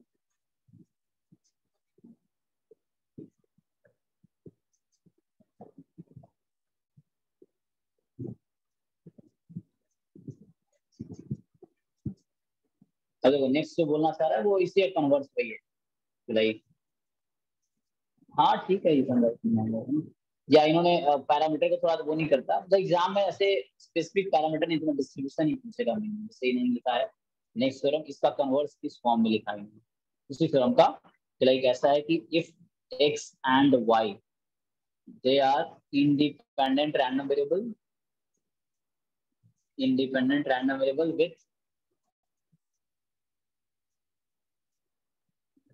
सेम डिस्ट्रीब्यूशन, हमने स्पेसिफाई भी नहीं किया है, सेम डिस्ट्रीब्यूशन। अच्छा मतलब सेम मतलब दोनों का इक्वल डिस्ट्रीब्यूशन है। एंड इफ एक z1 लिया इसको x प्लस वाई, या z1 की जगह मैं u भी कर देता हूँ, तो u है x plus Y and v है x minus Y, so they are independent. बोल रहा है कि दो चीजें तुमने अज्यूम, एक तो बोला कि एक्स वाई के पास सेम डिस्ट्रीब्यूशन है, कुछ भी होगा सेम ही रहेगा। दूसरा x plus Y x minus Y independent है। देन ये कहना चाह रहा है कि all random variables x why you we are normally distributed. ये पैरामीटर की बात नहीं करती, बोलो कि नॉर्मली डिस्ट्रीब्यूटेड, ये कहना चाह रहा है।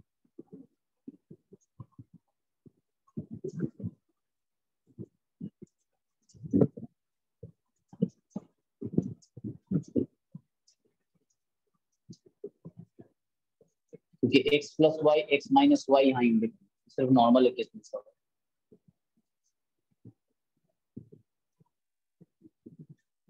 मतलब ये देखो जैसे क्या लगता है ना कि डिपेंडेंट होगा एक दूसरे पे ना, ऐसा लगता है ना कि लास्ट थ्योरी में था। So normally we think okay कहीं ना कहीं ये दूसरा डिपेंडेंट, बट ये नॉर्मल 0 1 है, सो in that case they are independent. मतलब इसका जो अकरेंस है that will not affect occurrence of this.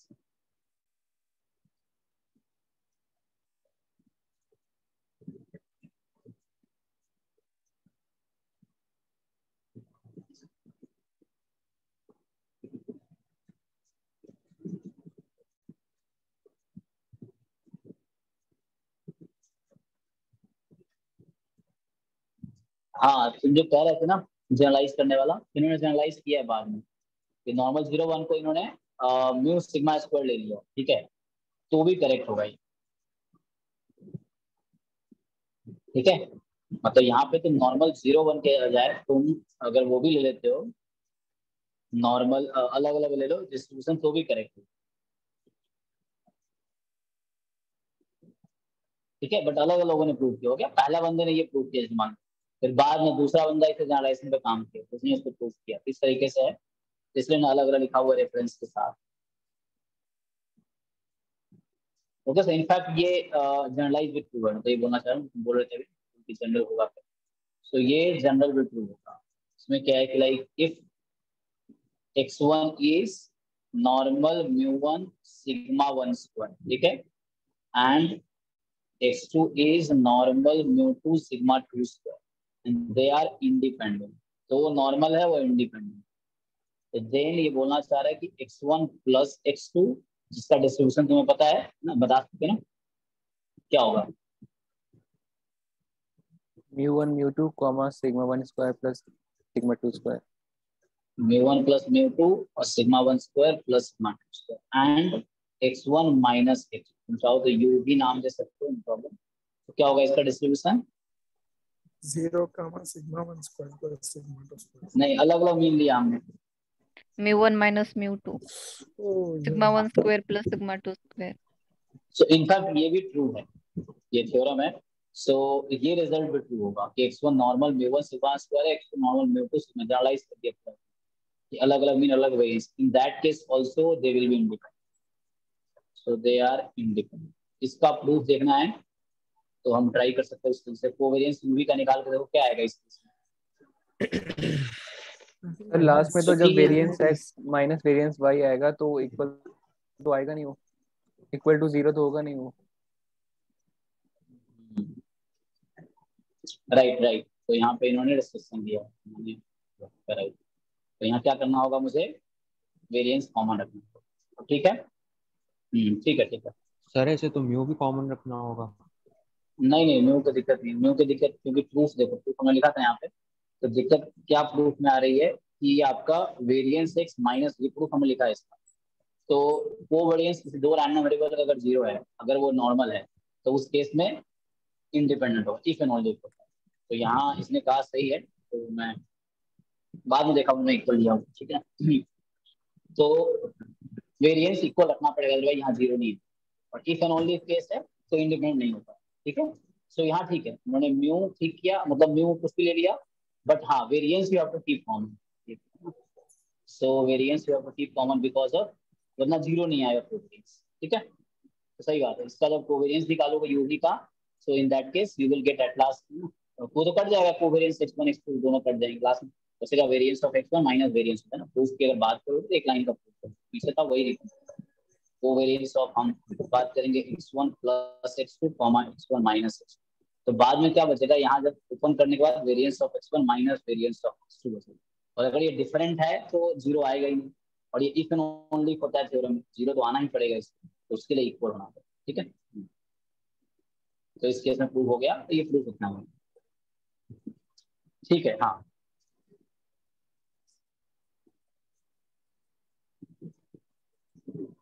Sir तो x plus Y x1 plus x2 normal mu1 plus mu2 plus 2 sigma square हो जाएगा। 2 sigma, जी जी, उसको आप करेक्ट कर लें, मैं पहले डिफरेंट लिया था, बट बाद में देखा नहीं, क्योंकि उसके लिए इक्वल होना पड़ेगा ये कंडीशन, 2 सिग्मा स्क्वायर, राइट, ठीक है। और कुछ देख लो, कुछ गड़बड़, सो लाइक ये रिजल्ट है जी। जब तक सर मीन इक्वल नहीं होगा वेरिएंस सेम कैसे हो सकते हैं सर? हो सकता है अलग अलग रैंडम वेरिएबल, तो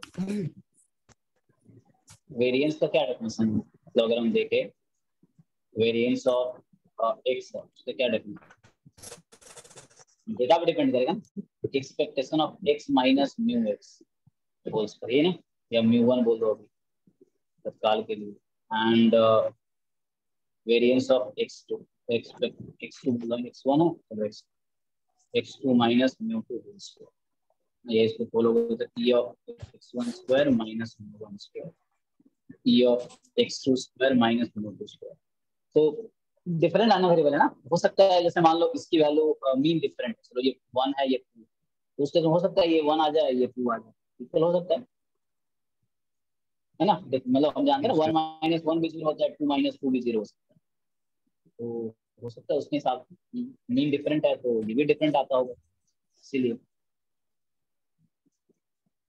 या ना मतलब इक्वल हो सकता है। 5 माइनस 4 भी 1 होता है, 6 माइनस 5 भी 1, तो ये हो सकता है 5 माइनस 4 टाइप का बन, ये 6 माइनस है ना 5 टाइप का बन, इस तरह से बन सकता है, तो ऐसा सिचुएशन आ सकता है, तो डेटा भी लिखना।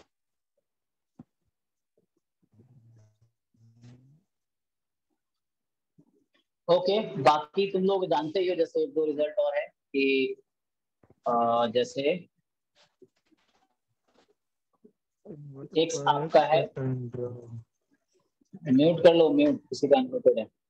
नॉर्मल म्यू सिग्मा स्क्वायर आपका ये है इफ एंड तो आपने ये देखा, देन पहला ये था z जो कि x minus mu upon sigma है, इसका डिस्ट्रीब्यूशन क्या आया था पूरा y का z स्क्वायर मतलब यही होगा x minus mu upon sigma का होल स्क्वायर, क्या होगा। अरे भैया किसका अनम्यूट है, तो हो गया, तो यहाँ से क्या आएगा,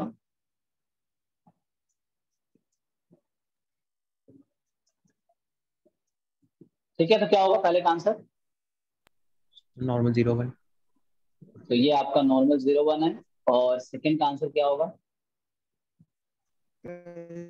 आई स्क्वायर।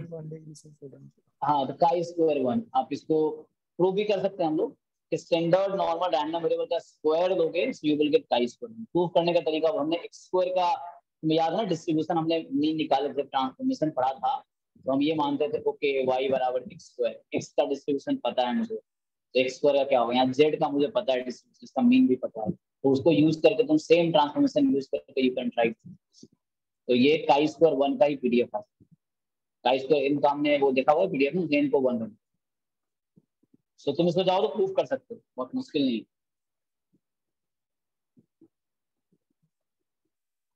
सर ओके अगर दो दो रैंडम वेरिएबल को इंडिपेंडेंट दिखाना है तो कैसे होगा, मतलब अगर एक तो कोवेरिएंस वाला तरीका है और कोई तरीका नहीं।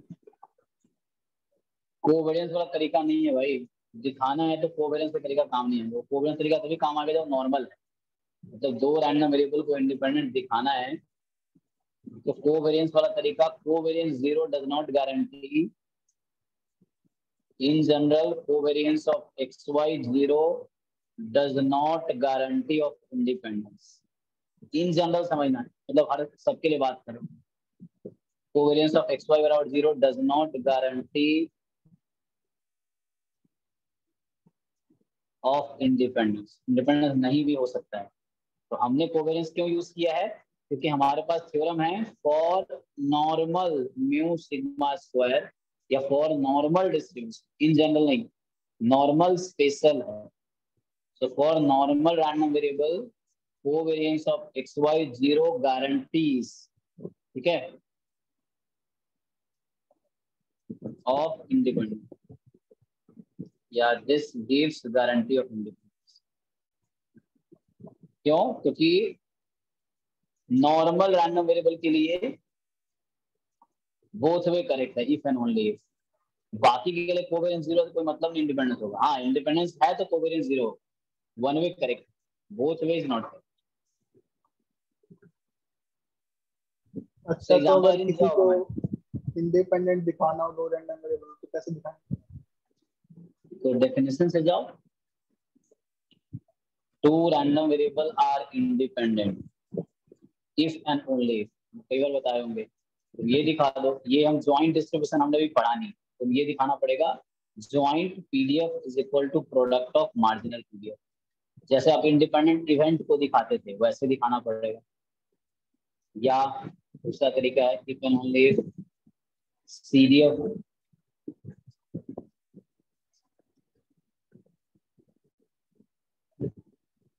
या इफ एंड ओनली एमसीएफ, ये सब ज्वाइंट है, ये अगला चैप्टर है,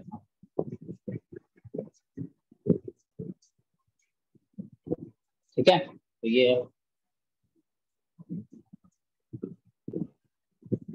कोवेरियंस 0 नहीं है तो वो गारंटी करेगा। देखो हम क्या जानते हैं कि इंडिपेंडेंट एक्स एंड वाई है, तो इसका मतलब है कि कोवेरियंस 0 होना चाहिए पक्का।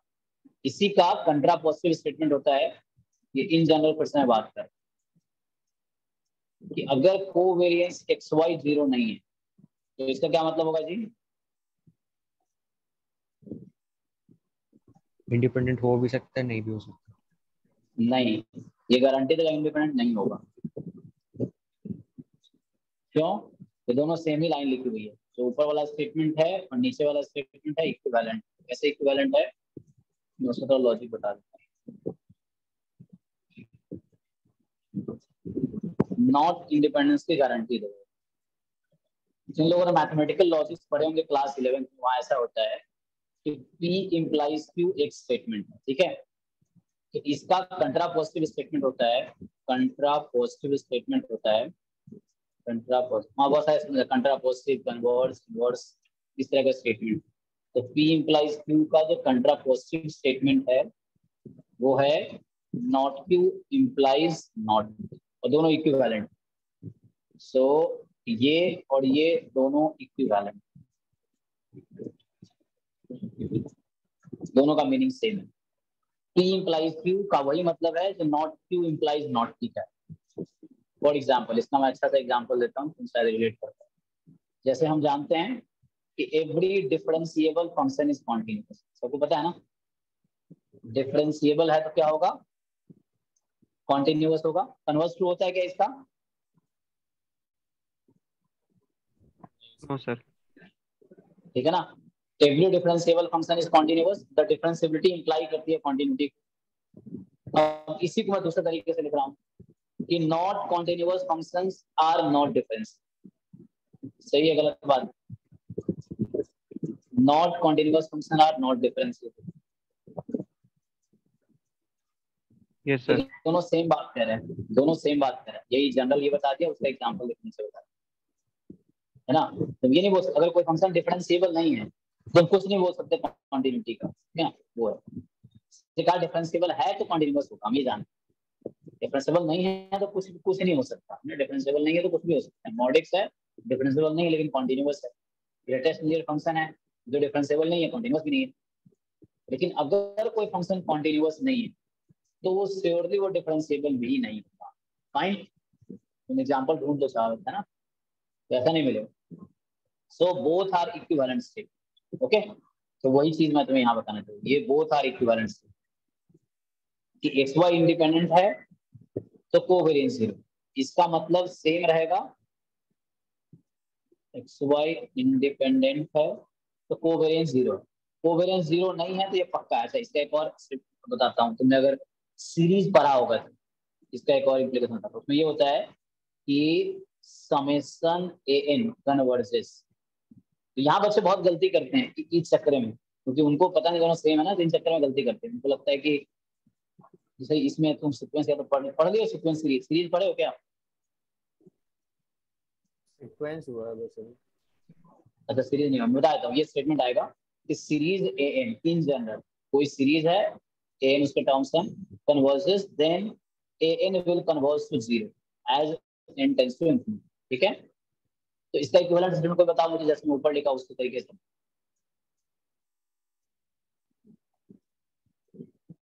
सीक्वेंस अगर 0 पे कन्वर्जन करेगा तो सीरीज डाइवर्ज करेगी। राइट। इक्विवेलेंस अगर ए एन 0 पे नहीं जा रही है तो इसका मतलब ये हुआ कि समेशन ए एन कन्वर्ज नहीं कर, डज नॉट कन्वर्ज मतलब डाइवर्ज। अब बच्चे यहाँ कैसे गलती करते हैं, तुम लोग ये भी करोगे जो क्वेश्चन करते, तो बच्चों को लगता है अच्छा समेशन ए एन कन्वर्ज कर रही है तो ए एन 0 पे जाएंगे। अब क्या होता है, कोई सीरीज दे देते हैं, जैसे मान लो 1/n दे दिया, बच्चा सोचता है ओके 1/n 0 पे जा रहा है, इसका मतलब कन्वर्ट। तो भैया उल्टा नहीं हो रहा ना, उल्टा कर रहा तुम, समझ रहे तुम क्या बोल रहा हूँ? तो अब यहाँ देखो, ये समेशन मैंने लिख दिया, an की जगह क्या है 1/n। अब तुम चेक करोगे 1/n, तो 1/n कहाँ जा रहा है, 0 पे जा रहा है। तो भैया तुमने ये चेक कर लिया तो ये कुछ नहीं बता सकते, तो कन्वर्स ट्रू नहीं है। तो अगर an 0 पे जा रहा है तुम कन्वर्जेंस कुछ नहीं बोल सकते, तुम कुछ नहीं कह सकते वो कन्वर्जेंट है या नहीं, क्योंकि थ्योरम तो इधर से इधर ना, लेफ्ट से राइट, राइट से लेफ्ट क्यों आओगे? लेकिन अगर मैं दूसरा देता हूँ, ऐसा है 1 + 1/n, ठीक है। अब इसकी लिमिट क्या होगी, इसकी लिमिट क्या होगी 1 + 1/n की, 1 सर। an की लिमिट 1 आ गई, तो 1 0 पे जा रही है क्या, नहीं। तो इसका मतलब क्या होगा, ये पक्का भी डाइवर्जेंट होगा, ये पक्का डाइवर्जेंट होगा। तो नहीं जा रही है मतलब ये है कि अगर ऐसा नहीं हो रहा है तो गारंटी है कि ऐसा नहीं, ठीक है। राइट साइड अगर नहीं हो रहा है तो पक्का लेफ्ट साइड नहीं होगा, तो बोल रहा है कि लेफ्ट साइड वाला राइट साइड होगा, तो अगर राइट साइड वाला नहीं हो रहा है तो पक्का लेफ्ट साइड वाला नहीं होगा। तो यहाँ ये हेल्प करता है, तो ये थ्योरम कब हेल्प करता है, जब an 0 पे नहीं जा रही तब तुम हेल्प करेगा, तुम गारंटी बोल सकते हो कन्वर्स नहीं करेंगे पक्का, लेकिन अगर 0 पे चली गई तो कोई रिजल्ट नहीं आएगा, ठीक है। तो ये सब इसी स्टेटमेंट का कमाल है, P implies Q is equivalent to not Q implies not Q, दोनों इक्विवेलेंट, मीनिंग दोनों का सेम। तुम एक बार और इसका कंट्रापोजिशन यही आ जाएगा, ओके ना। तो इससे कई सारे एग्जांपल दिए मिस्टेक्स का, यही चीज यहां सर पे हमने जो ये अच्छा sir covariance x Y equal to 0 हो और हमें ये बताना हो एक्स वाई इंडिपेंडेंट है, तो हमें क्या एक कंडीशन और ऐड करनी पड़ेगी कि एक्स वाई नॉर्मल होने चाहिए। हाँ हाँ नॉर्मल है तो हो जाएगा भाई, नॉर्मल नहीं है तो कोवेरियंस 0 है तो वो इंडिपेंडेंट हो भी सकता है, नहीं भी हो सकता, तुम्हें डेफिनेशन में जाना पड़ेगा।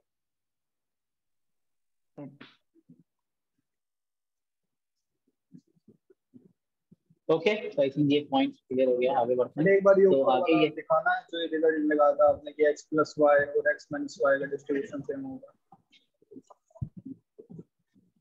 सेम में इंडिपेंडेंट होगा,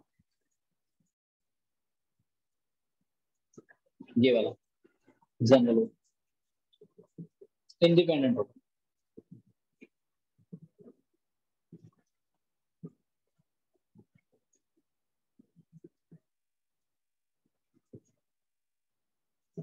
ठीक है। ओके ऐसे लगता है देखना कि x + y x - y कहेंगे एक दूसरे पर डिपेंड कर, तो लेकिन यहाँ पे तुम प्रूव कर सकते हो मैथमेटिकली कि वो इंडिपेंडेंट नहीं। बहुत सारी चीजें लगती है लेकिन होती नहीं ना, जैसे लगता है कि इंटीजर ज्यादा है नेचुरल नंबर्स, लेकिन मैथमेटिकली ऐसा नहीं है ना, जितने इंटीजर है उतना ही नेचुरल नंबर्स मैथमेटिकली। ओके तो अच्छा तो आगे थोड़ा बढ़ते हैं, उसी थ्योरम को मैं एक्सटेंड करता हूँ। हमने अभी ये देखा कि like x1 x2 xn they are normal, चलो म्यू क्या लड़ाई कर दूं, म्यू आई सिग्मा आई स्क्वायर, आई नहीं लिखता हूँ इसको लिखते हैं एक्स आई जो है वो जो है एक्चुअली नॉर्मल म्यू आई सिग्मा आई स्क्वायर, ठीक है, और I is equal to 1 2 3 dot dot dot चलो एन, ठीक है, एन रैंडम वेरिएबल। अब पहला आप लोग ये जानते हो कि लाइक जेड हमारा एक में जेड आई बोलो, जेड आई, तो जेड आई मतलब हो गया एक्स आई माइनस एक्स का मीन अपॉन इसका एस्केंड वर्टिकल, इसका डिस्ट्रीब्यूशन पता ही सबको, फिर जेड आई का स्क्वायर कर दो, इसका स्क्वायर का भी पता है आप लोग को, अभी इसी तरह मैं आगे बढ़ा summation Z I square I from 1 to n, तो हमने काई स्क्वायर किया है पहले, काई स्क्वायर का सम काई स्क्वायर होता है इंडिपेंडेंट है, इसका whole square I from 1 to n। बताओ 1 by 1 आंसर, फर्स्ट पार्ट का क्या होगा, तो नॉर्मल 0,1 सेकंड पार्ट का का स्क्वायर स्क्वायर 1 कर दिया, तो नॉर्मल 0 1 रैंडम वेरिएबल है तो उसका स्क्वायर जो होगा उसका डिस्ट्रीब्यूशन आएगा chi square with 1 degree of freedom, इसका क्या आएगा का स्क्वायर n, सम हो गया, तो काई स्क्वायर में क्या ऐड हो रहा है, सब इंडिपेंडेंट यार, इंडिपेंडेंट, सो ये काई स्क्वायर n है, मतलब chi square 1 plus chi square 1 दोनों इंडिपेंडेंट है तो काई स्क्वायर 2 इस तरीके से, ठीक है।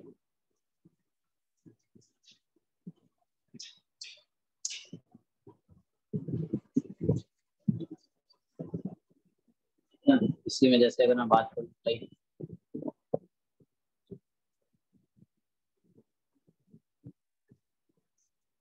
ओके, तो नॉर्मल का मैं लास्ट थ्योरम लिख रहा हूँ अब।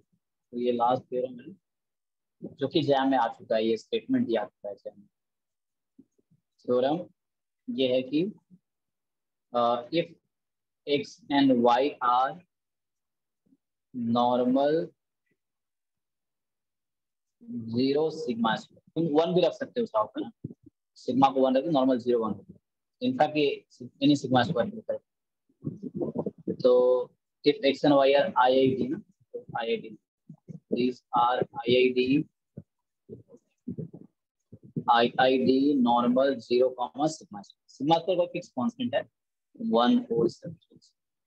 तो दिस देन एक नया रैंडम नंबर W ले लो, ठीक है, W is x upon y, so this has what distribution, ये है ना, लास्ट टाइम किसने बताया, उल्टा बोल दिया था एक बार ना। So x y are normal 0 1 random variable, so what is distribution of x upon y? Sir Cauchy Cauchy 1 0 standard Cauchy, मतलब ये हो गया दैट ही जब इसका प्रूफ में जाना है तो मतलब कई सारे वे हो सकते हैं, जैसे मैं ज्यादातर मल्टीपल सोच रहा हूँ तरीका ना, जैसे क्या है कि x Y I D x का अगर पीडीएफ लिखो तो ये है 1/225 e की पावर सिग्मा e की power -12 and x upon sigma का होगा, सेम y का डिस्ट्रीब्यूशन होगा, तो y का टर्म में लिखोगे तो ये 1/√2 सिग्मा e की पावर -12 y अपॉन सिग्मा होगा, y बिलोंग्स टू। अब क्या है कि जैसे अब W का डिस्ट्रीब्यूशन निकालेंगे, एक तो जैकोबियन वाला मेथड है, W ले लिया, मान लो कोई नया U ले लेंगे x को, फिर WU का ज्वाइंट डिस्ट्रीब्यूशन आ जाएगा, तो उससे W का मार्जिन आ जाएगा। एक तो वो तरीका है कि ज्वाइंट निकालने के बाद जैकोबी से ऊपर, तो हमें क्या करना, हम यहाँ बोलना चाह रहे हैं कि लाइक ऐसा होगा, W का जो डिस्ट्रीब्यूशन आएगा वो क्या आएगा 1/π 1 + W², एंड क्वॉची में क्या होता है उसका support real number, so W belongs to. अब प्रूफ की बात है तो वही बोल रहा हूँ, प्रूफ ज्वाइंट वाले तरीके से कर पाएंगे या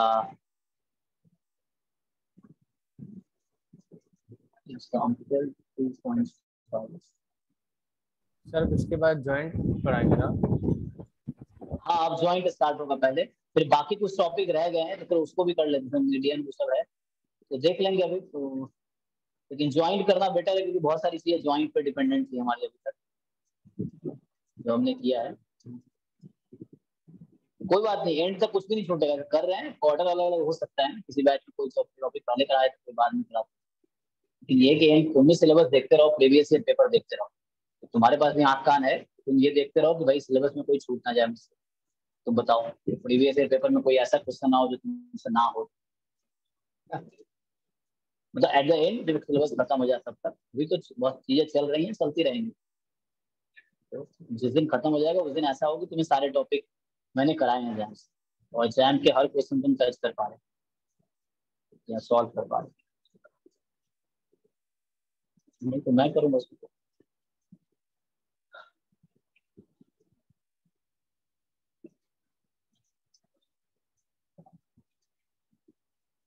ठीक है, आई थिंक तो अभी ये है, थोड़े कुछ क्वेश्चंस कर लेते हैं इस पे। ये जस्ट याद रखना, प्रूफ तो ज्वाइंट वाले तरीके से याद आ रहा है, इन्होंने कुछ कहा 2.5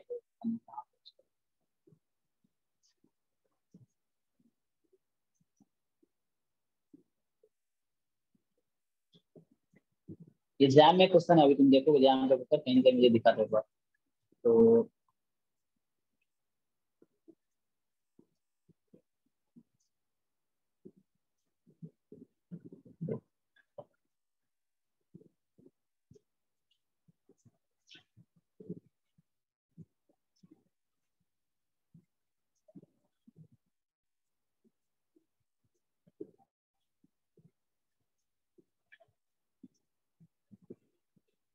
है ना, इसका बोल रहा है कि कन्वर्स ट्रू नहीं है इसका ना, जैसे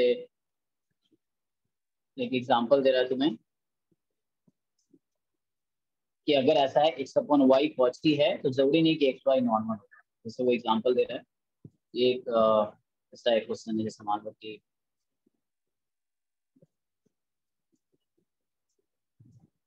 ये क्वेश्चन है कि जैसे मैं अभी लिख देता हूँ बस, x Y are IID with PDF FF नहीं होता, PDF F, और F क्या है, तो the PDF is √2/π 1/1 plus x4, ठीक है।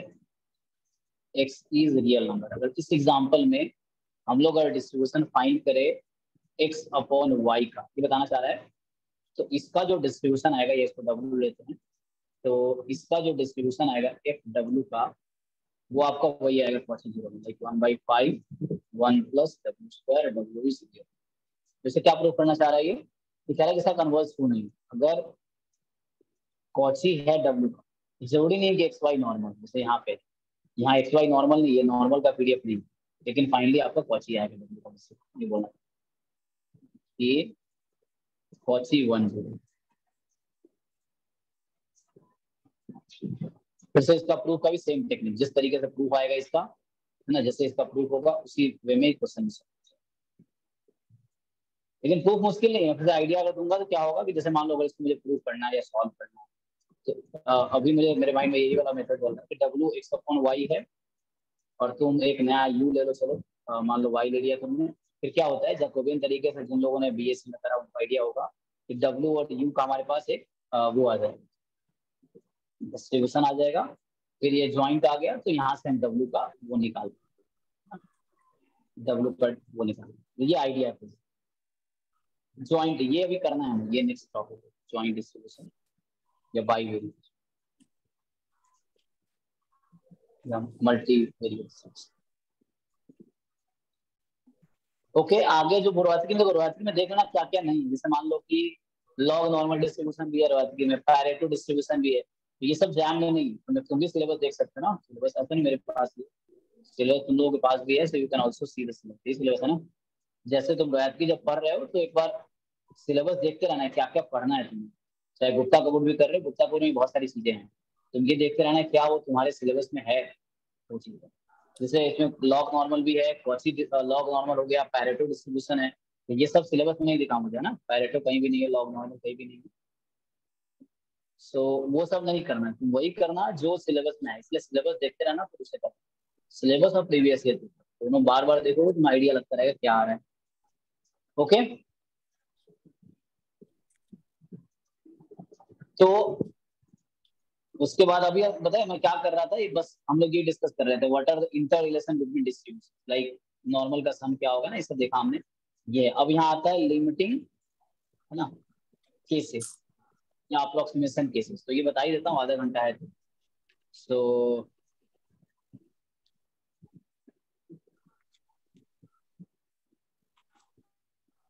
सर लास्ट वाले थ्योरम में थोड़ा सा डाउट है। बताइए। तो कॉची डिस्ट्रीब्यूशन में आपने लिखा था कॉची थीटा और म्यू, तो उस हिसाब से यहाँ 0 1 होना चाहिए, 1 0 नहीं होना चाहिए। म्यू थीटा का देखो, इसको मैं क्लैरिफाई करता हूँ, ठीक है, उसको तो मैंने वैसा लिख दिया हो, तो हम अगर ऐसा लिखते हैं एक्स इज, तो उसको ठीक कर लो, मैंने थीटा म्यू लिख दिया था, इसको म्यू थीटा कर लो, बस ध्यान रखना पड़ेगा तुम्हें। और एफ हमने क्या लिखा था, mu upon pi 1/π² plus, sorry हाँ ये कनेक्ट, पाई स्क्वायर नहीं था सर, म्यू स्क्वायर प्लस, यहाँ mu square plus x minus theta whole square, ये था ना। तो ठीक है, ये नोटेशन फॉलो, रोहतगी में, क्योंकि मैं रोहतगी से भी देख के बता रहा था, तो उन्होंने ये फॉलो किया ना, तो म्यू थीटा है इसके हिसाब से। तो PDF याद रखना, मेन जैसे स्टैंडर्ड कॉची बोलते हैं इसको, जो लिखा हमने इसको बोलते हैं स्टैंडर्ड कॉची, जिससे स्टैंडर्ड नॉर्मल होता है, सो स्टैंडर्ड कॉची डिस्ट्रीब्यूशन। तो यहाँ पे क्या है कि ये जो थीटा है उसको 0 रख दिया, म्यू को 1 रख दिया, तो ये फॉलो करना, ठीक है। तो ऐसा कि मैंने पूछ लिया एक बार, क्वेश्चन के लिए फॉलो किया, तो म्यू थीटा, तो यहाँ म्यू को रखना है 1 और थीटा को रखना है 0। अगर वैसे लिख रहे हो तुम तो फिर उल्टा करना पड़ेगा तुम्हें, 0 1 इस तरह से लिखना पड़ेगा।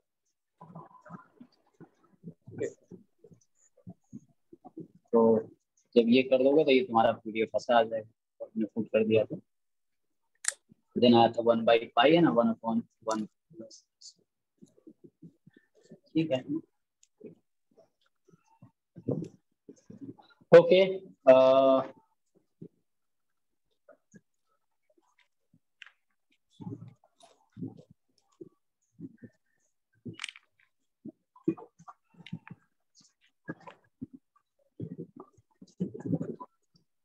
मैं सिलेबस की बात कर रहे थे, देख लो। सो अभी ये वाला केस ये कर देता हूँ, ये पार्ट पूरा खत्म ही हो जाएगा ना, बाकी कर लिया हमने डिस्कस।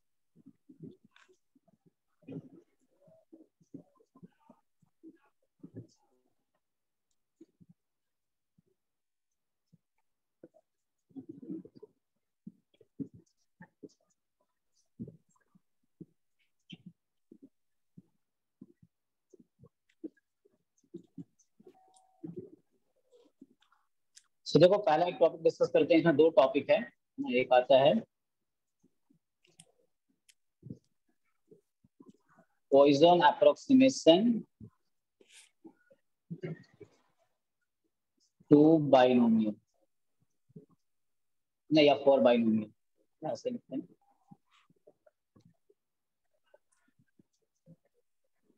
मतलब बाइनोमियल को कन्वर्ट करना है पॉइजन में। तो तुम लोग क्या जानते हो कि like if x is binomial n comma p, तो हम लोग क्या जानते हैं, म्यूट कर लो तो माइक अनम्यूट होगा। सो x इज बाइनोमियल np, तो इस केस में हम लोग जानते हैं कि लाइक सपोर्ट इसका हमें पता है 0 से n तक है, ठीक है, एंड सपोर्ट 0 से n तक है, और प्रोबेबिलिटी जो है eight x is equal to x। तो बताओ क्या होता है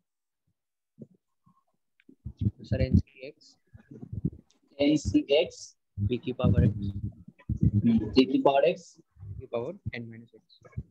हाँ 1 माइनस p जो कि q है उसकी पावर n माइनस x।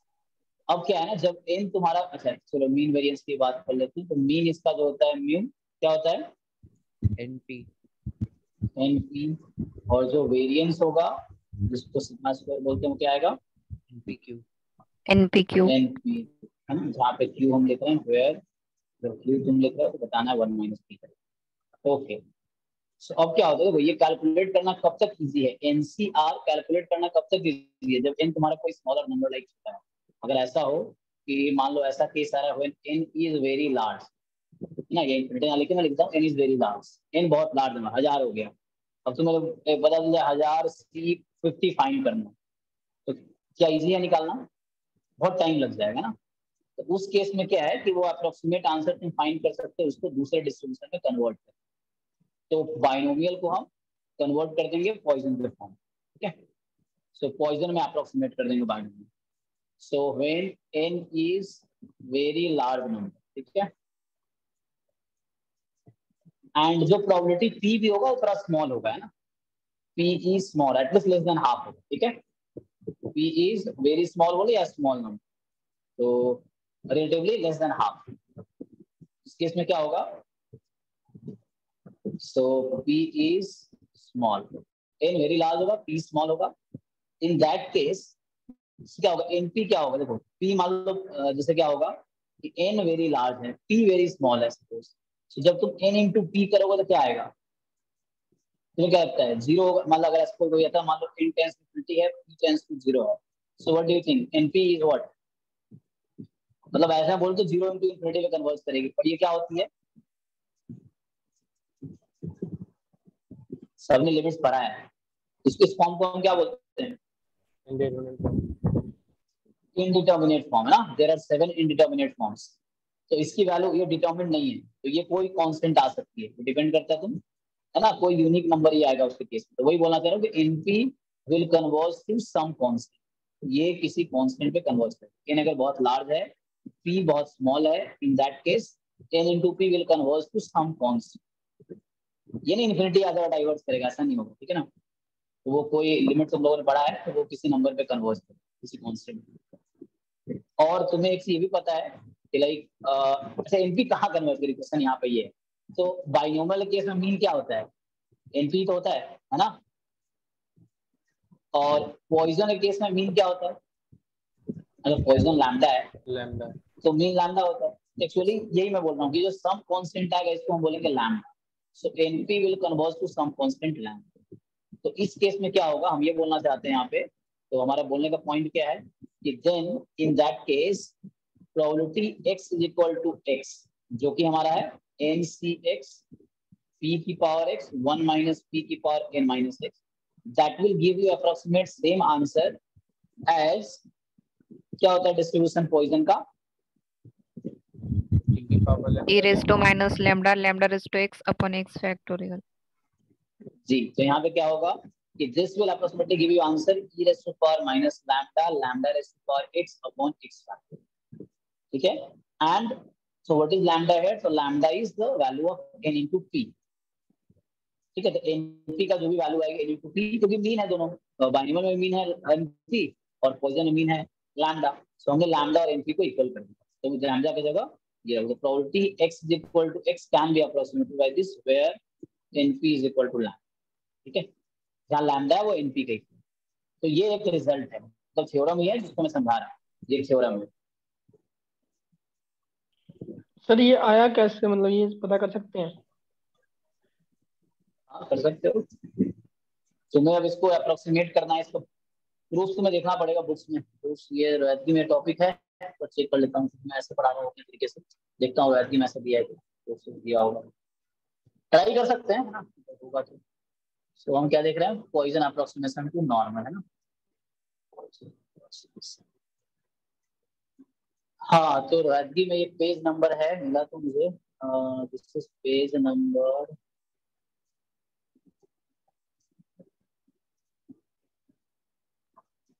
देखिए देखता हूँ use a normal approximation, use Poisson approximation with lambda is equal to n। इसमें कहीं डिस्कस तो किया नहीं है, इसे अप्रोक्सीमेशन सॉल्व कर लेता हूँ। एक जगह वर्ड है, वो भी बस बोला है कि लैम्डा की जगह एनपी रख लेना जब बहुत ज्यादा n हो। इफ यू वांट टू सी, अगर तुम्हारा बुक है तुम 330 पेज खोल कर देखो।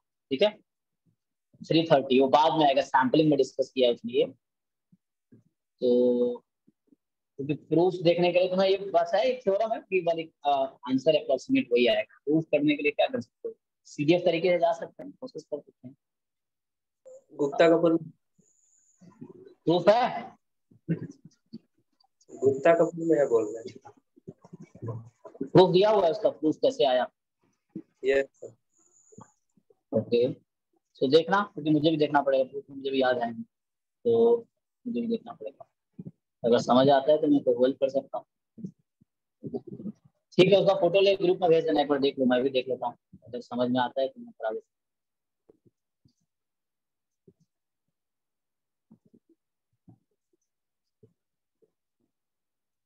बस यहाँ लॉजिक ये है, और तुम्हें क्या है एग्जाम में, तुम्हें ऐसा नहीं है कि तुम्हें खुद से गेस करना है। जो मैं क्वेश्चन दिखा देता हूँ, वहां तुम्हें लिखा हुआ है कि use Poisson approximation to not binomial. सही कि तुमसे वो बोल रहा है कि तुम गेस करो। क्या टॉपिक कर रहे हैं हम? Poison approximation. तो जहाँ ये क्वेश्चन आया है वहां तुमसे वो एक्सपेक्ट नहीं कर रहा है कि तुम्हें खुद से तुम लगाओ, वो लिख दिया है, वो यूज करो या नहीं भी है तुम खुद सोच सकते हो। दो तरह का अप्रोक्सीमेशन, जैसे डिस्क्रीट में कन्वर्ट करना है तो हमने क्या कन्वर्ट करना है, मतलब दो तरह से कन्वर्ट करना है। अभी बाइनोमियल से हम किसने किए? पॉइजन में कन्वर्ट किया हमने। एक है बाइनोमियल से नॉर्मल में कन्वर्ट किया, तो वहां भी क्या है कि नॉर्मल में मीन की जगह एनपी रखें। सेम लॉजिक, अगर तुम नॉर्मल में कन्वर्ट करोगे तो उसमें मीन को एनपी रख दो, पॉइजन में कन्वर्ट कर रहे हो तो मीन की जगह एनपी रख दो, लैम्डा की जगह एनपी। यही लॉजिक है। वहां थोड़ा कंटिन्यूटी करेक्शन का है, क्योंकि वो कॉन्टिन्यूअस में कन्वर्ट कर रहे हैं। तो चलिए इसे क्वेश्चन प्लेट ढूंढ लेते कैसा आया, टाइम भी खत्म होने वाला है, तो आज यहाँ पे खत्म करूंगा और क्वेश्चन देख लेते कैसा। मैं क्या सोच कर रहा था, पॉइजन अप्रोक्सीमेशन, थोड़ा सा बहुत सारे पॉइजन मिल जाएंगे।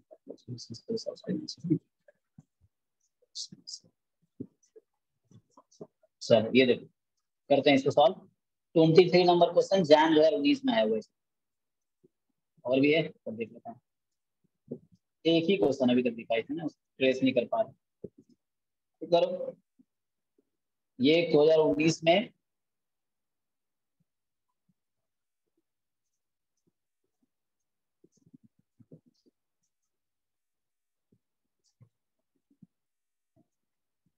ये वाला क्वेश्चन है आपका, ट्राई करो, करके दो पहले, तुम लोग ट्राई करो फिर मैं करता हूँ।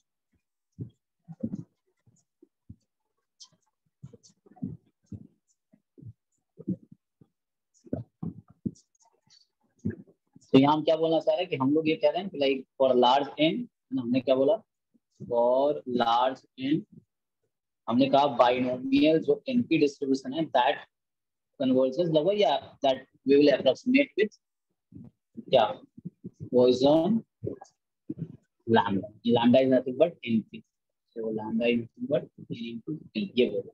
मतलब ये है कि जो भी हमारा था एनसी एक्स ऊपर लिखा है मैंने ना, p की पावर x 1 माइनस p की power n minus x, that will approximated by e की पावर माइनस np की पावर x अपॉन x, ठीक है। तो ये एक रिजल्ट है जिसको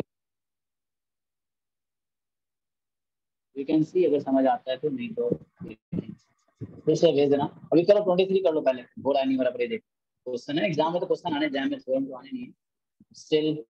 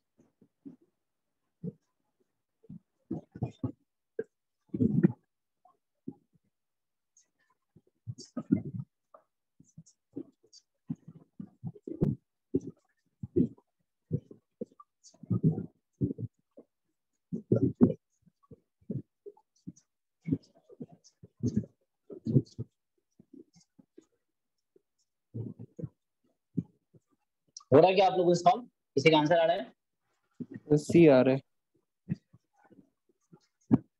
Okay, what are others?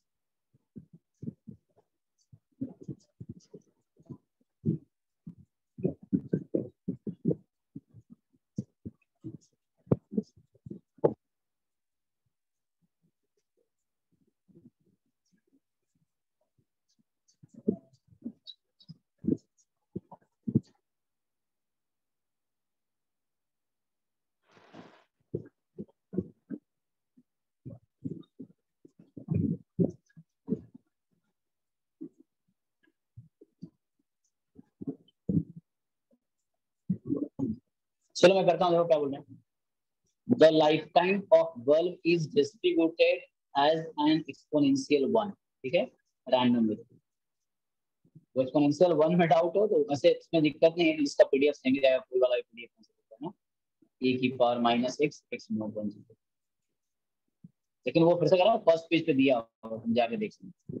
Using Poisson approximation, public दिया ही नहीं, using Poisson approximation to the binomial distribution बनेगा, उसका Poisson approximate the probability round of two decimal places out of 50 randomly chosen words, so n is 50, ठीक है, 50 randomly was a number of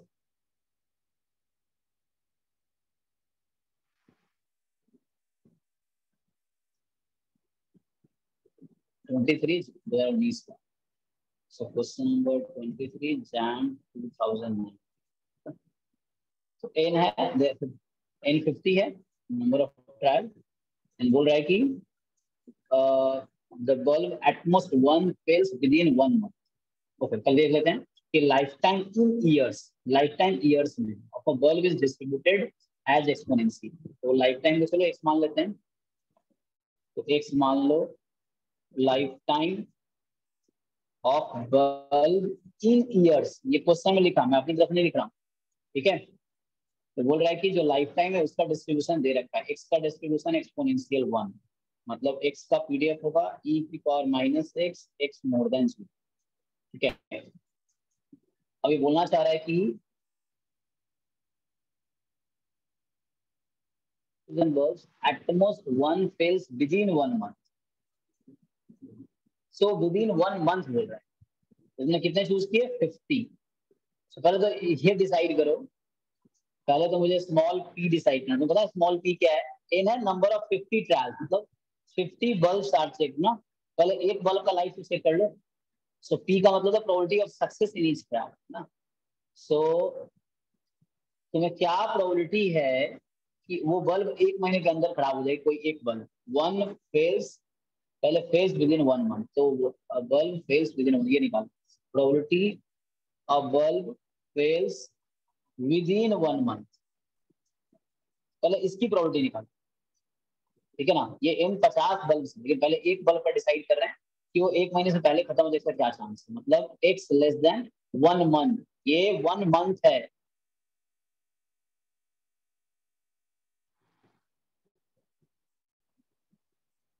One month is equal to how many years? 1/12. 1/12. तो ये हो गया CDF at 1/12. तुम ये तो ऐसे कर लो या इंटीग्रेट कर लो, तुम्हारी मर्जी. x का डिस्ट्रीब्यूशन पता है तो 0 से स्टार्ट होता है. x में 0 से स्टार्ट है, तो इसको इंटीग्रेट कर लो 0 से 1/12 में. e की पावर माइनस, ये आएगा 1 माइनस e की पावर 1/12. Is it? चेक कर लो कैलकुलेशन. तो ये आपका p आया, जो q होता है 1 माइनस p होता है, तो वो आ जाएगा e की पावर माइनस 1/12. भैया चेक करना कैलकुलेशन, ठीक है ना, हम विश्वास गलत होता है, जस्ट चेक कर लेना कि करेक्ट है ना. तो e की पावर माइनस 12, ये q आ गया और p आ गया. अब क्वेश्चन ये था कि क्या प्रोबेबिलिटी है कि उन विल बी एटलीस्ट 1 ना. सो एक मिनट, यहाँ लिया x लाइफ टाइम है ना, लाइफ टाइम, हाँ x तो लाइफ टाइम दिया हुआ. अच्छा, यहाँ मुझे दूसरा रैंडम डिफाइन करना है. x तो लाइफ टाइम ले लिया ना मैंने, अब मैं दूसरा मुझे डिफाइन करना है उसके लिए. देखो क्वेश्चन समझने की कोशिश करो. अभी मैंने क्या किया है, मेरे पास 50 बल्ब है और बल्ब का डिस्ट्रीब्यूशन एक्सपोनेंशियल 1 है. तो कोई एक बल्ब 1 महीने से पहले खत्म हो जाएगी, इसकी क्या प्रोबेबिलिटी, पहले वो निकालना है. क्यू है कि 1 महीने ज्यादा चलेगी, उसकी क्या प्रोबेबिलिटी, मतलब P success is less than 1 month, with in 1 month, ये लिखा हुआ है with in 1 month, failure is more than 1 month. तो अब क्वेश्चन ये, अब देखो मैंने आज 10 तुम्हारा 12 है और y लेता हूँ कि number of bulb whose life is less than 1 month. तो तुमसे पूछा है कि क्या प्रोबेबिलिटी है, क्वेश्चन देख लेना कि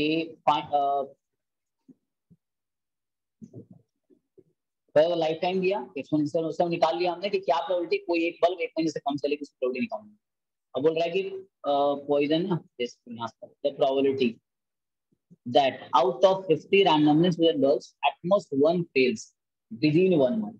तो मैंने number of bulb who fails within 1 month है ना, ये fails within 1 month, number of bulb fails within 1 month.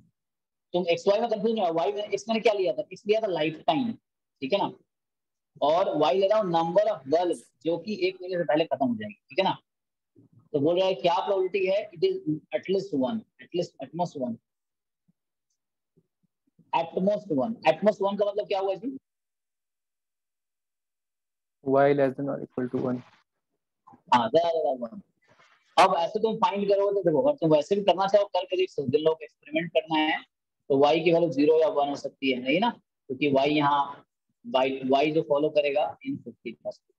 So y is binomial 50, p, p निकाल चुका हूँ. तो y का डिस्ट्रीब्यूशन है 50 बल्ब्स हैं और एक bulb fails with in 1 month, उसकी प्रोबेबिलिटी मैंने p निकाल रखा था. तो y का डिस्ट्रीब्यूशन बाइनोमियल 50, p. जिनको ऐसे करना था ऐसे कर लो, 50c1 p की पावर कितना आएगा जी 1, q की पावर 49 प्लस 50c2 p की पावर 2, q की पावर 40 है. इसे करके देख लो तुम्हें चाहिए है ना. तो ये बाइनोमियल से आएगा. तो अब ये कैलकुलेशन हो जाएगा 50c1, तो ठीक है, इसकी पावर निकालना मुश्किल है, तुम निकाल सकते हो. लेकिन उसने कहा कि ऐसा मत करो, ये बहुत कैलकुलेशन तुम्हारा लेंदी होगा, तुम इसको सर सेकंड केस में y इक्वल टू 0 है। हाँ सॉरी 0 में 2 कर दिया, 0 0 y इज इक्वल टू 0, ये y 0 है, यहाँ 0 0 यहाँ, तो यहाँ से 0 और ये इस तरह, मतलब ये बहुत कॉम्प्लिकेटेड होगा ना, सो ये बहुत कॉम्प्लिकेटेड कैलकुलेशन है।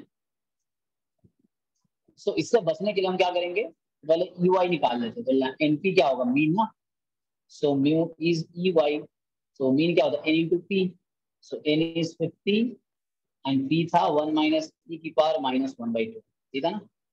तो लैम्डा हमें यही लेना है, तो हम क्या करते हैं, अप्रोक्सीमेशन जब करते हैं तो बाइनोमियल को नॉर्मल है, तो लैम्डा लेना है, NP जो भी आया। तो ये तो कैलकुलेटर से तुम कैलकुलेट कर सकते हो। तो अब क्या करना तुम्हें, probability y less than equal two plus y is equal to 1, इसको अप्रोक्सीमेट करते हैं पॉइसन से।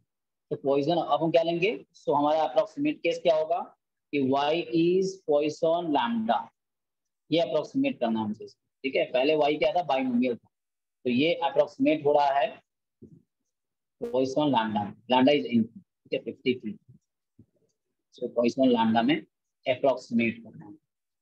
सो अब क्या होगा, बस लैम्डा की जगह NP रखना है। सो पॉइसन में क्या प्रोबेबिलिटी, e की पावर माइनस लैम्डा, लैम्डा की power x upon x factor, पहले वाला हो गया e की पावर माइनस लैम्डा, लैम्डा की power x upon x factor, तो यहाँ मतलब x मतलब यहाँ y था, तो 0 और 1 पुट कर लो, तो ये हो गया e की पावर माइनस लैम्डा, और इधर आ गया लैम्डा e की पावर माइनस लैम्डा, तो e की पावर माइनस लैम्डा भी ले सकते हो, सो 1 प्लस लैम्डा, 1 प्लस, और लैम्डा की वैल्यू अप्रोक्सीमेट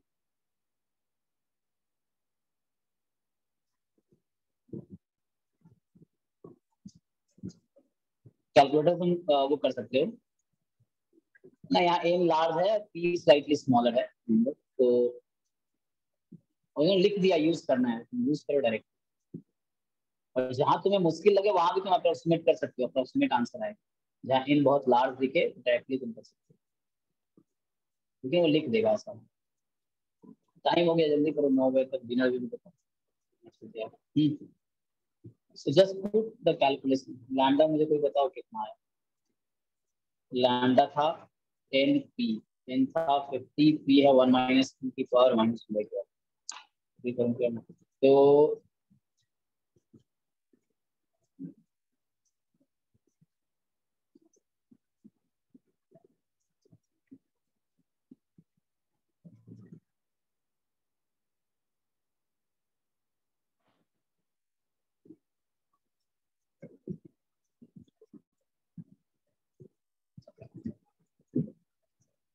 कैसे क्या नहीं आया, 3.997 अप्रोक्सीमेट 4 आ रहा है, हाँ वो अप्रोक्सीमेट 4 दे, अप्रोक्सीमेट ही कर रहे हैं, सो 4 हो गया, तो e की पावर -4 इंटू 1 प्लस 4 कितना, 5 e की पावर -4,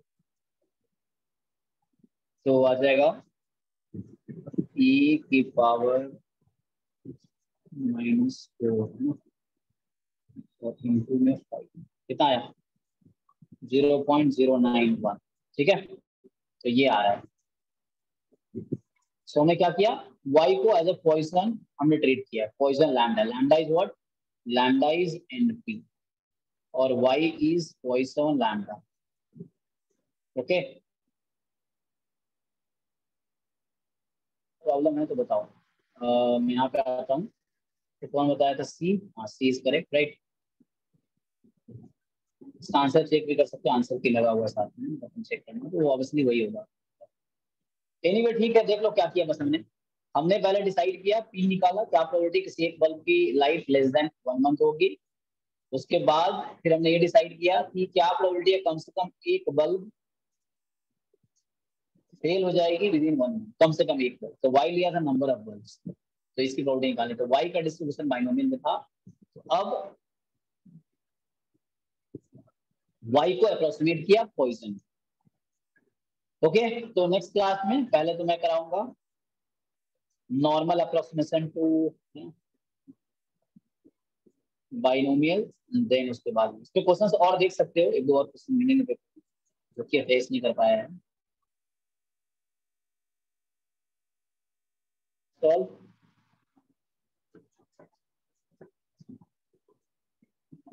ठीक है जी।